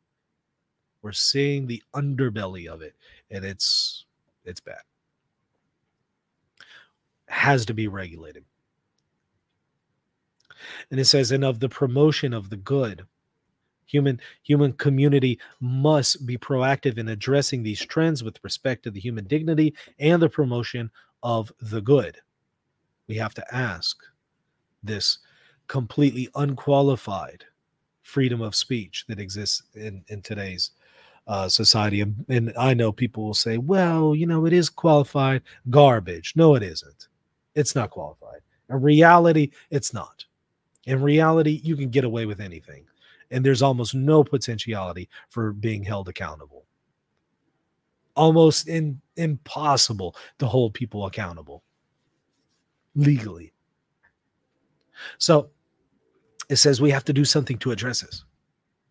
In today's globalized world, the media can help us to feel closer to one another, creating a sense of the unity of the human family, which in turn can inspire solidarity and serious efforts to ensure a more dignified life for all. The media can help us greatly in this, especially nowadays when the networks of human communication have made unprecedented advances. The internet, in particular, offers immense possibilities for encounter and solidarity. This is something truly good, a gift from God. We need constantly to ensure that present-day forms of communication are, in fact, guiding us to generous encounter with others, to honest pursuit of the whole truth, to service, to closeness to the underprivileged, and to the promotion of the common good. This is something we're completely failing at, and we're going to have to address this more and more and more, and we're going to see the effects of this in society in the coming decades and centuries. We're going to see how bad some of this negativity has been that we find in social media. We're going to see its consequences on society. I was happy to see this. I wish there was more. There needs to be a whole document dedicated to this phenomenon, but I'm glad he's calling out these fake anonymous accounts trying to attack and slander people with fake news. We just see this all too often. Okay, so now we have the conclusion, paragraph 63 to 66. On the 75th anniversary of the promulgation of the Universal Declaration of Human Rights, Pope Francis reaffirmed that this document is like a master plan from which many steps have been taken, but many still need to be made. And unfortunately, at times, steps backwards have been taken. The commitment to human rights is never finished. In this regard, I am near to all those who, without fanfare, in concrete daily life, fight and personally pay the price for defending the rights of those who do not count. In this spirit, the Church, with the present declaration, ardently urges that respect for the dignity of the human person beyond all circumstances be placed at the center of the commitments of the common good and at the center of every legal system. Indeed, respect for the dignity of each person is the indispensable basis for the existence of any society that claims to be founded on just law and not on the force of power. Acknowledging human dignity forms the basis for upholding fundamental human rights, which precede and ground all civic coexistence. Each individual and also every human community is responsible for the concrete and actual realization of human dignity. Meanwhile, it is incumbent on states not only to protect human dignity, but also secure the conditions necessary for it to flourish in the integral promotion of the human person. In political activity, we should remember that appearances notwithstanding, every person is immensely holy and deserves our love and dedication. Last paragraph. Even today, in the face of so many violations of human dignity that seriously threaten the future of the human family, the Church encourages the promotion of the dignity of every human person, regardless of their physical, mental, cultural, social, and religious characteristics. The Church does this with hope, confident of the power that flows from the risen Christ, who has fully revealed the integral dignity of every man and woman. This certainly becomes an appeal in Pope Francis's words directed to each of us. I appeal to everyone throughout the whole world not to forget this dignity which is ours. No one has the right to take it from us. The Supreme Pontiff Francis, at the audience granted to the undersigned prefect of the Dicastery for the Doctrine of the Faith, with the secretary for the doctrinal section of the Dicastery, on the 25th of March of this year, approved this declaration, which was decided at the ordinary session of this Dicastery on the 28th of February of this year, and he ordered its publication. In other words, it is magisterial. So its teachings are binding on your conscience, and you are to respond to it with docility, humility, religious submission of intellect and will. Given in Rome at the Dicastery for the Doctrine of the Faith on the 2nd of April, 2024, the 19th anniversary of the death of Pope St. John Paul II, Cardinal Fernandez, and Pope Francis. Yeah, a lot going on with this document. As you can see, we covered the bulk of it. We read, you know, maybe 60, 70% of it. Highly recommend that you read the whole thing, the paragraphs that we didn't go over, read them, but I did give you a summary of each one of them. Now, what we'll do coming up here in a moment is we will cover some reactions to the document, as well as a summary of the press release given by Cardinal Fernandez to the media about the document, because as this was released, you also had a press release. It was entirely in Italian, but I did get somebody to translate some relevant portions for us. So I'll perhaps read some of that to you coming up here in a moment. So stay tuned for more. And by the way, don't forget to hit the subscribe button. Okay, I'll be back in just a few minutes, and we will resume with the final part of the video. Hey friends, do you want others to discover why the Catholic Church is the church that Jesus established? And do you want to help people make sense of all the confusion in the Catholic Church today? Help contribute to this mission by supporting Reason and Theology at patreon.com/Reason and Theology. By doing so, you'll also get access to exclusive content for patrons only. Also, if you want to deepen your faith, there are free ebooks and even courses that you can sign up for by visiting reason.podia.com.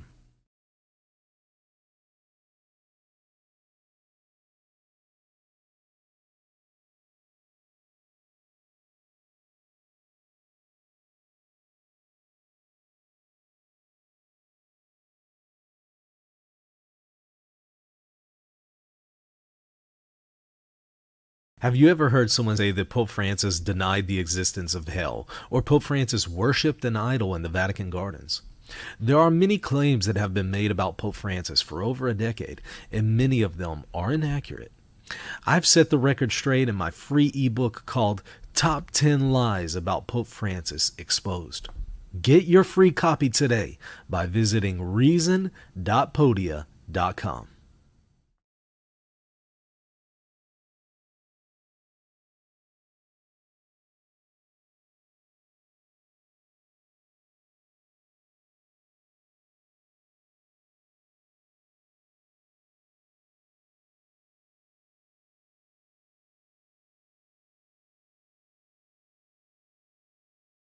Are you a Catholic thinking about converting to Eastern Orthodoxy? Or are you a Protestant discerning whether or not to become Catholic or Eastern Orthodox? If so, I have the book just for you. It's called Answering Orthodoxy. It engages all of the arguments that Eastern Orthodox use against the Catholic Church. I respond to all of them. I show that they are in error, and in fact, they're inconsistent, because the things that Orthodox are objecting to are in fact found in their own tradition. So the fullness of the faith can only be found in the Catholic Church. Check out the book right now at shop.catholic.com for your copy today.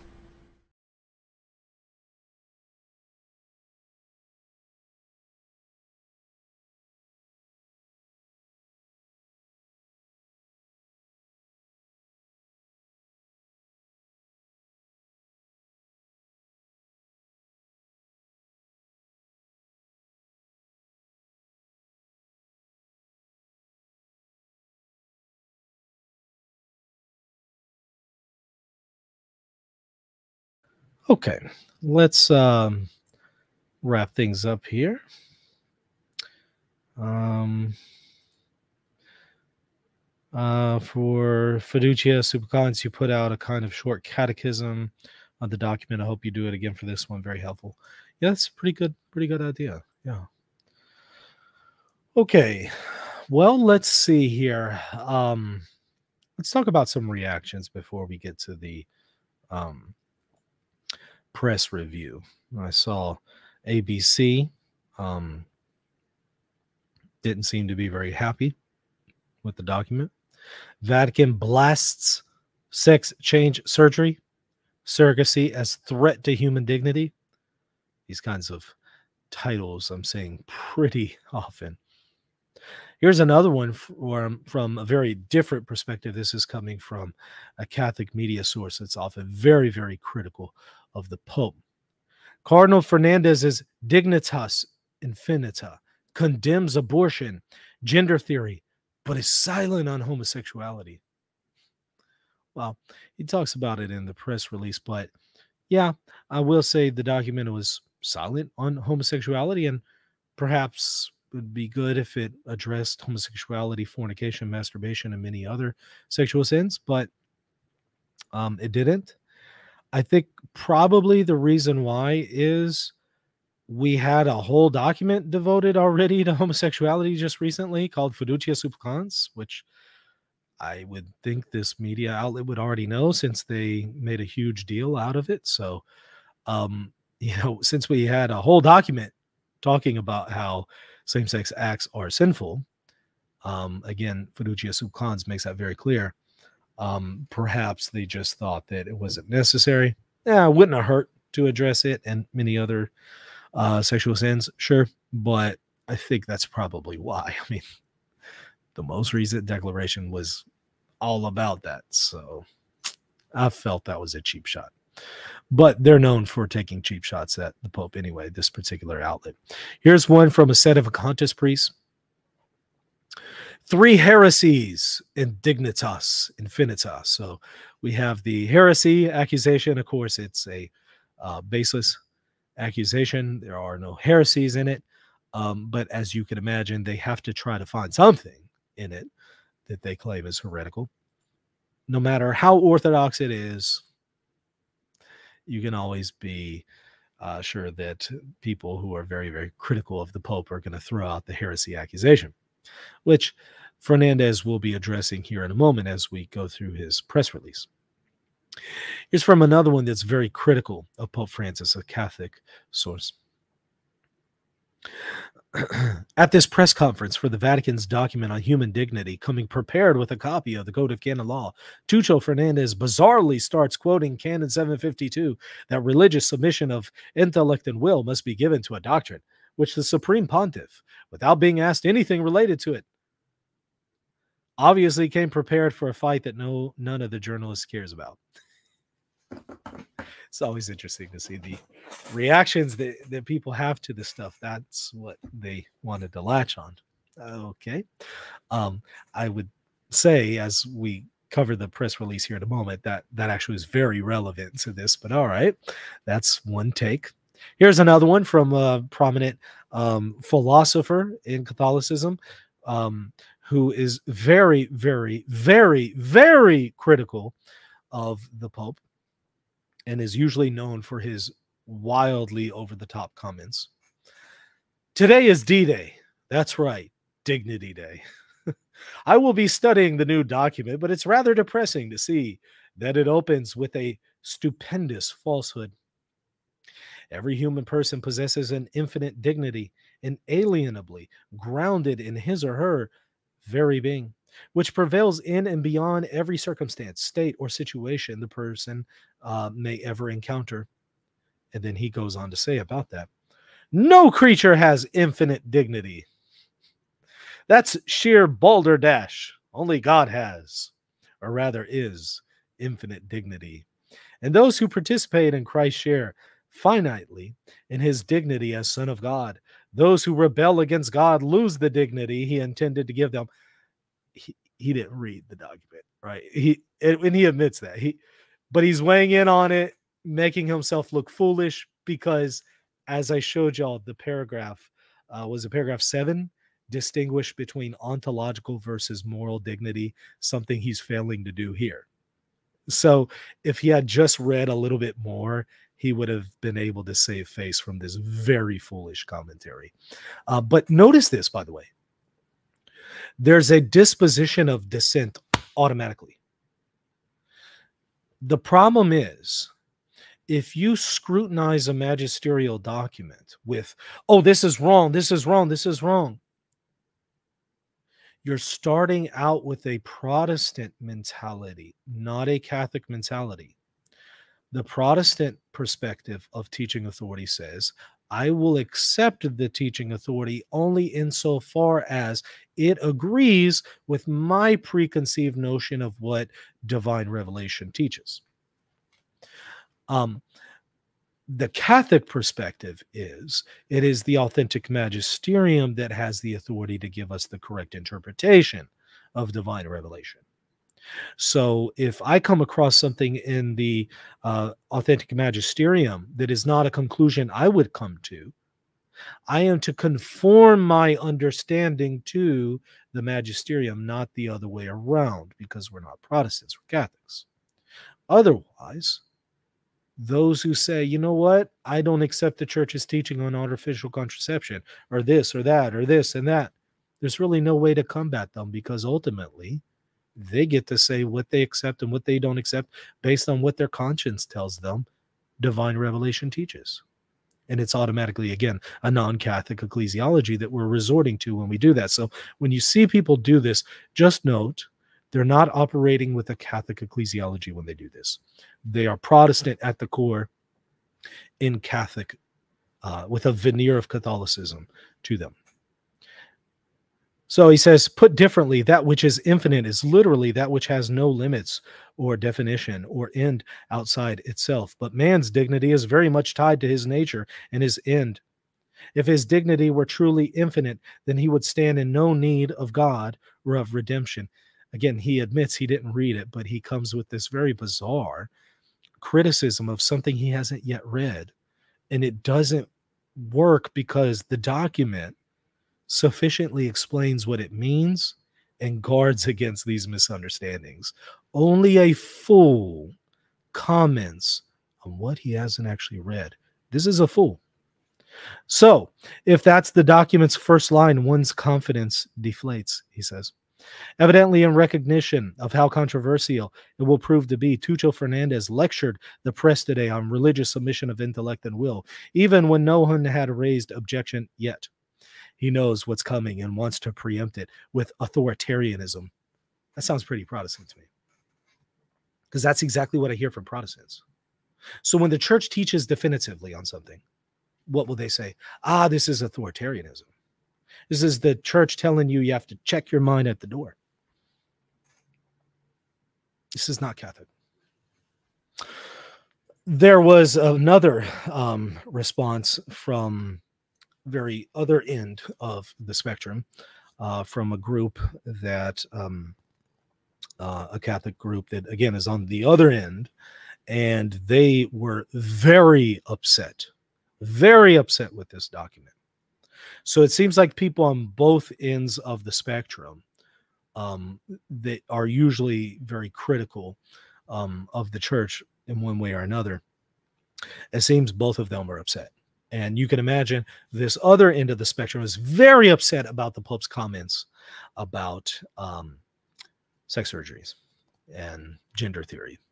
They're very, very upset about that. They say this document speaks of human dignity and human freedom while suppressing their dignity and freedom. That is, persons who wish to change their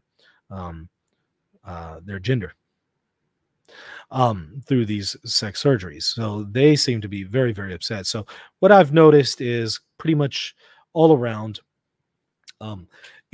outside of the group of people who are faithful to the magisterium, both sides of the dissenting coin are very upset.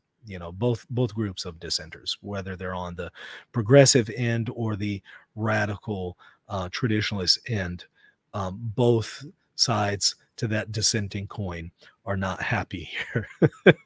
So I think the only ones that are really happy with the document are going to be those who are, kind of in the middle and are balanced and are faithful to the magisterium and submit to it. So those are just some of the reactions that I've noted. There's plenty more, and I'm sure they will continue to come. But I think, as you can see, any reasonable person who has sat down and really read the document would have to agree this is a good document. Yeah, perhaps there could be other things that could have been said, and should have been said stronger, but on the whole, it's a pretty good document. And I certainly think that they did better this time than with Fiducia Supplicans. As I've pointed out often with Fiducia Supplicans, it's an orthodox document, but there were some points and phrases there that could have been expressed better, articulated better, to help cut down on some of the confusion. And it seems like they buttoned up some of those potentials in this document to help avert some of that. So let me kind of read to you. Well, let's first go to Vatican News that gives you a summary of the press release. I'll read that to you, and then I will read to you an informal translation that has been given to me. Okay, let me share my screen. Okay. So this is from Vatican News. Cardinal Fernandez, every single person has dignity. The prefect of the Dicastery for the Doctrine of the Faith, Fernandez, presents the Dicastery's just published declaration. It was supposed to be called Beyond Any Circumstance to emphasize the fact that every man, woman, child born in Italy or Ethiopia, in Israel or Gaza, inside or outside a border, in conflict or in peace, or in any culture or condition of life, has the same immense and inalienable dignity, that no war, subordination, or law contrary to human rights, like the laws of certain countries that condemn the crime of homosexuality, can take away or diminish. Instead, the title Dignitas Infinita was chosen for the document from the Congregation for the Doctrine of the Faith, published today, April 8th, after 5 years of work to relaunch in a more direct manner the always impactful message of Christianity, namely, that God loves everyone with infinite love. In other words, the words that Pope St. John Paul II offered to a group of disabled people he met with in Germany during one of his countless trips abroad.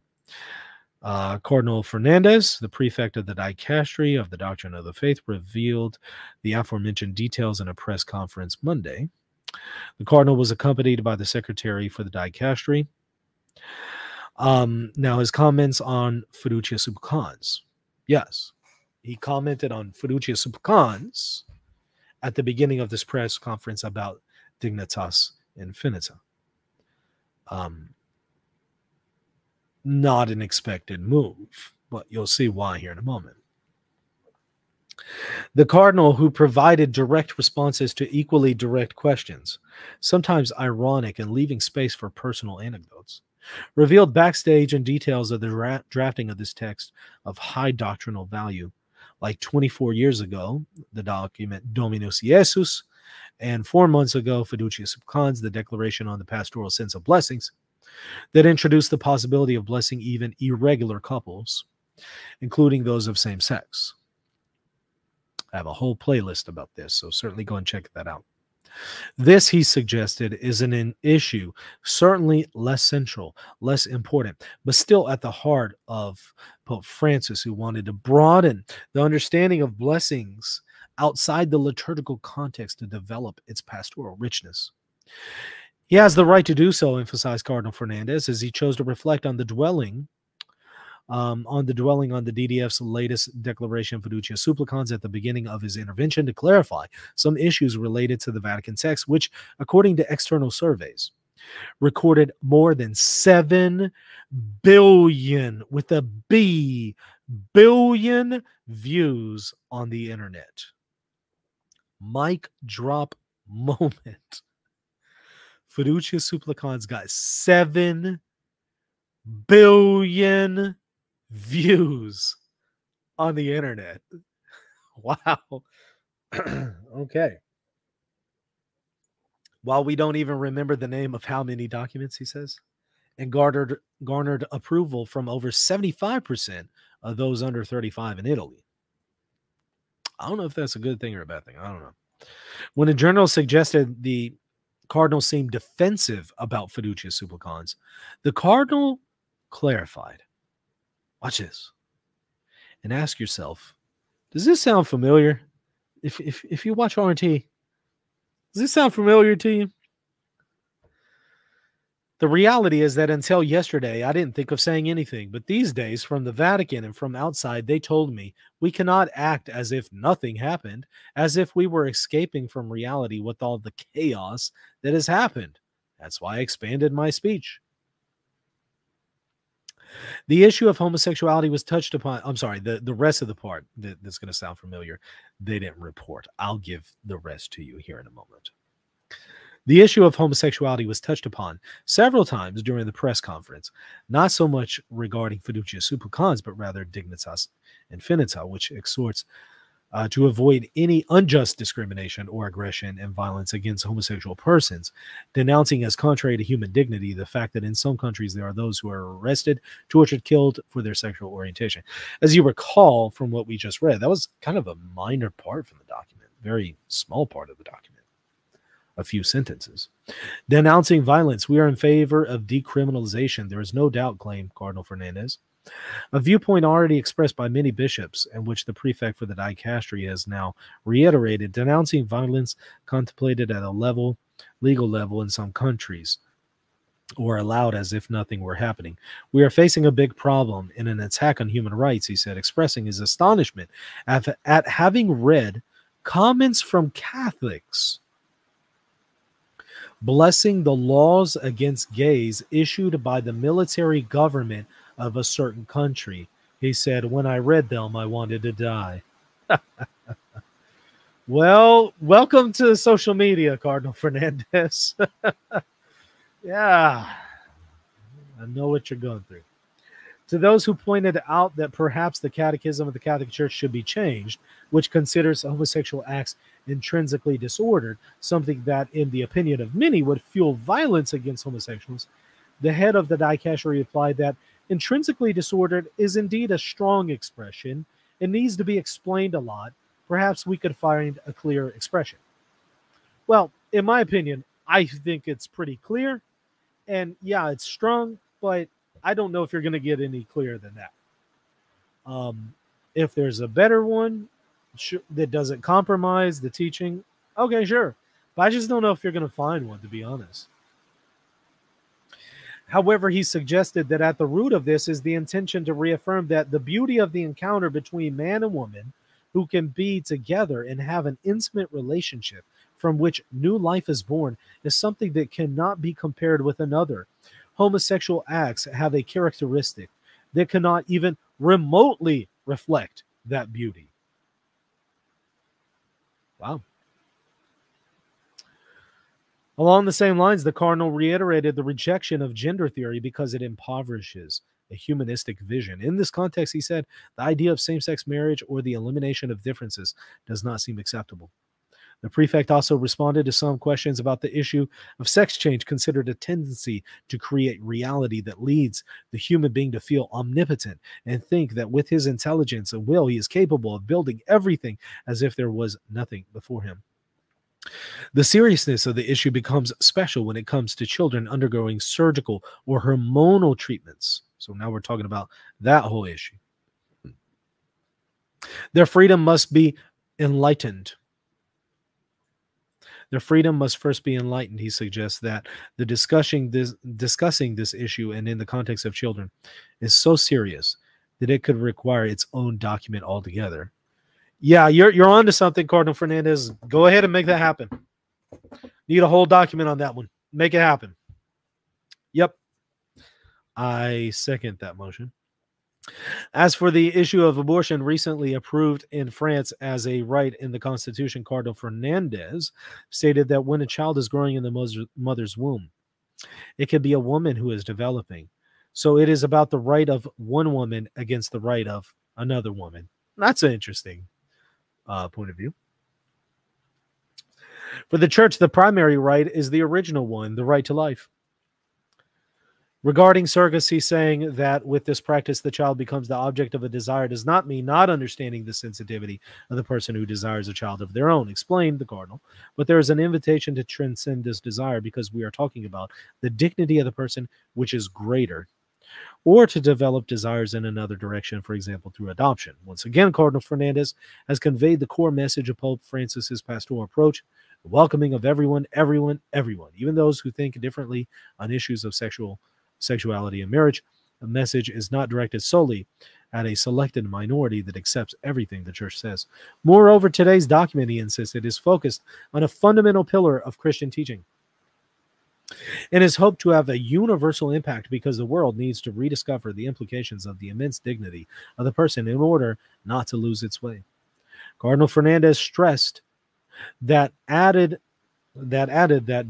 I'm sorry, they looks like they have a typo there.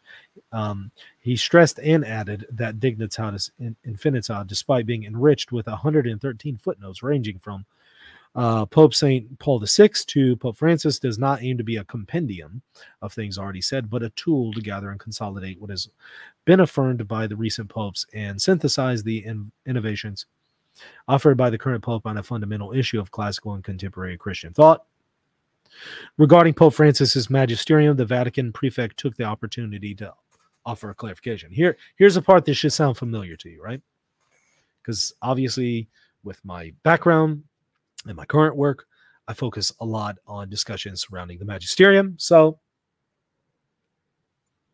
I read this eagerly, wanting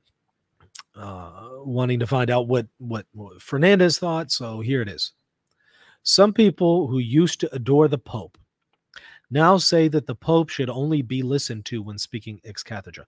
By the way, I think that's on the syllabus of errors. That's one of the errors, right? Isn't that on the syllabus? That unless it's ex cathedra, you can dismiss it. I'm pretty sure that's a condemned proposition on the syllabus of errors. He says some people who used to adore the Pope now say that the Pope should only be listened to if he speaks ex cathedra. If it's not so, we can form our own opinion. We've heard this, haven't we? Who else has been speaking about this? Who else has been hammering home the fact that religious submission of intellect and will is owed to non-definitive teachings that are, of course, not ex cathedra?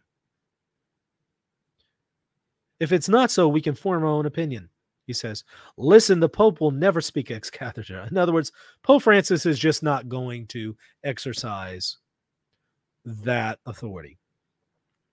He will never want to create a dogma of faith or a definitive declaration. I'm almost 100% sure. So unless something really changes, Pope Francis is not going to be doing that. We believe that in addition to the charism of infallibility, the Pope has the assistance of the Spirit to guide and enlighten the church. What is he saying? He says that there is an assistance of the Holy Spirit to the non-definitive teachings of the papacy. Does that sound familiar to you? Who else has been saying that? Cardinal Fernandez, have you been watching R&T? Honest question. This sounds very familiar, doesn't it? And watch this part. This part's going to really sound familiar to you.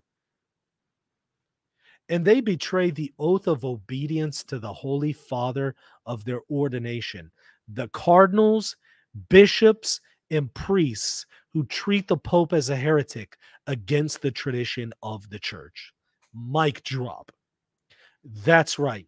Cardinal Fernandez just called out all of the cardinals, bishops, and priests who have been dissenting against the magisterium and even accusing the Pope of teaching heresy. He called every one of them out right there and says they go against their oath of obedience to the Holy Father at their ordination. Does that sound familiar too? Yep, it should, because I've been talking a lot about that. Whether it is the profession of faith, or whether we are talking about the oath that cardinals take, or the oath of fidelity, period, to reject magisterial teachings and dissent from them, or to even worse, accuse them of heresy, is to go against that oath. I was very pleased to see him say this, because it needed to be said by someone other than somebody on YouTube. It needed to come from a cardinal. It really, and it needs to come from others, not just him. It's kind of sad that more bishops and cardinals aren't saying this. Wow. That was a mic drop moment. It says, furthermore, if there are those who think that Pope Francis is taking too many steps forward, the cardinal said, it must be remembered that in many cases throughout history, a pope has said something different from his predecessor.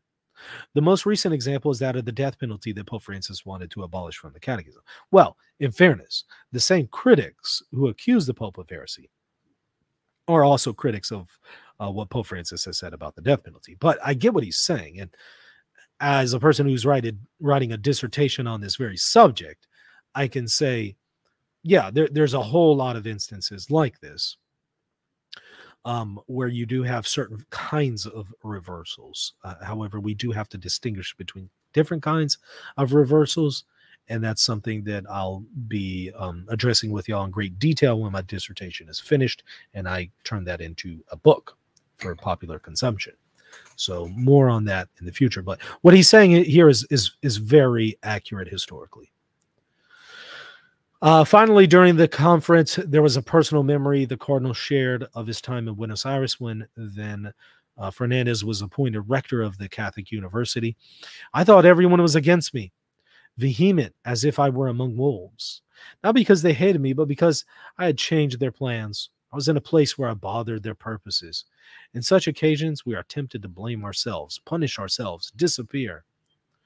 One of those days, Archbishop Bergoglio told me firmly, no, Tuco, or Tuco, I don't know how they pronounce that. Hold your head up and don't let them take away your dignity, because they cannot take away your dignity.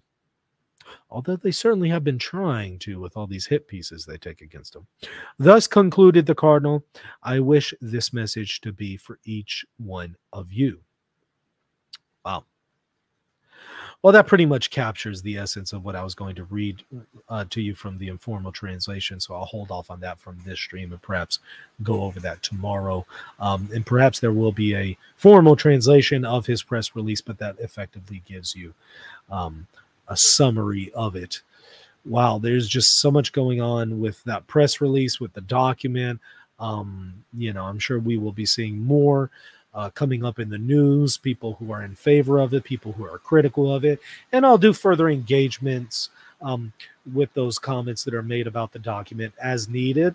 If you come across something you would like for me to comment on, shoot it my way, reasonandtheology@gmail.com. I'll take a look at it. If there's something out there you think I should be aware of, send it to me.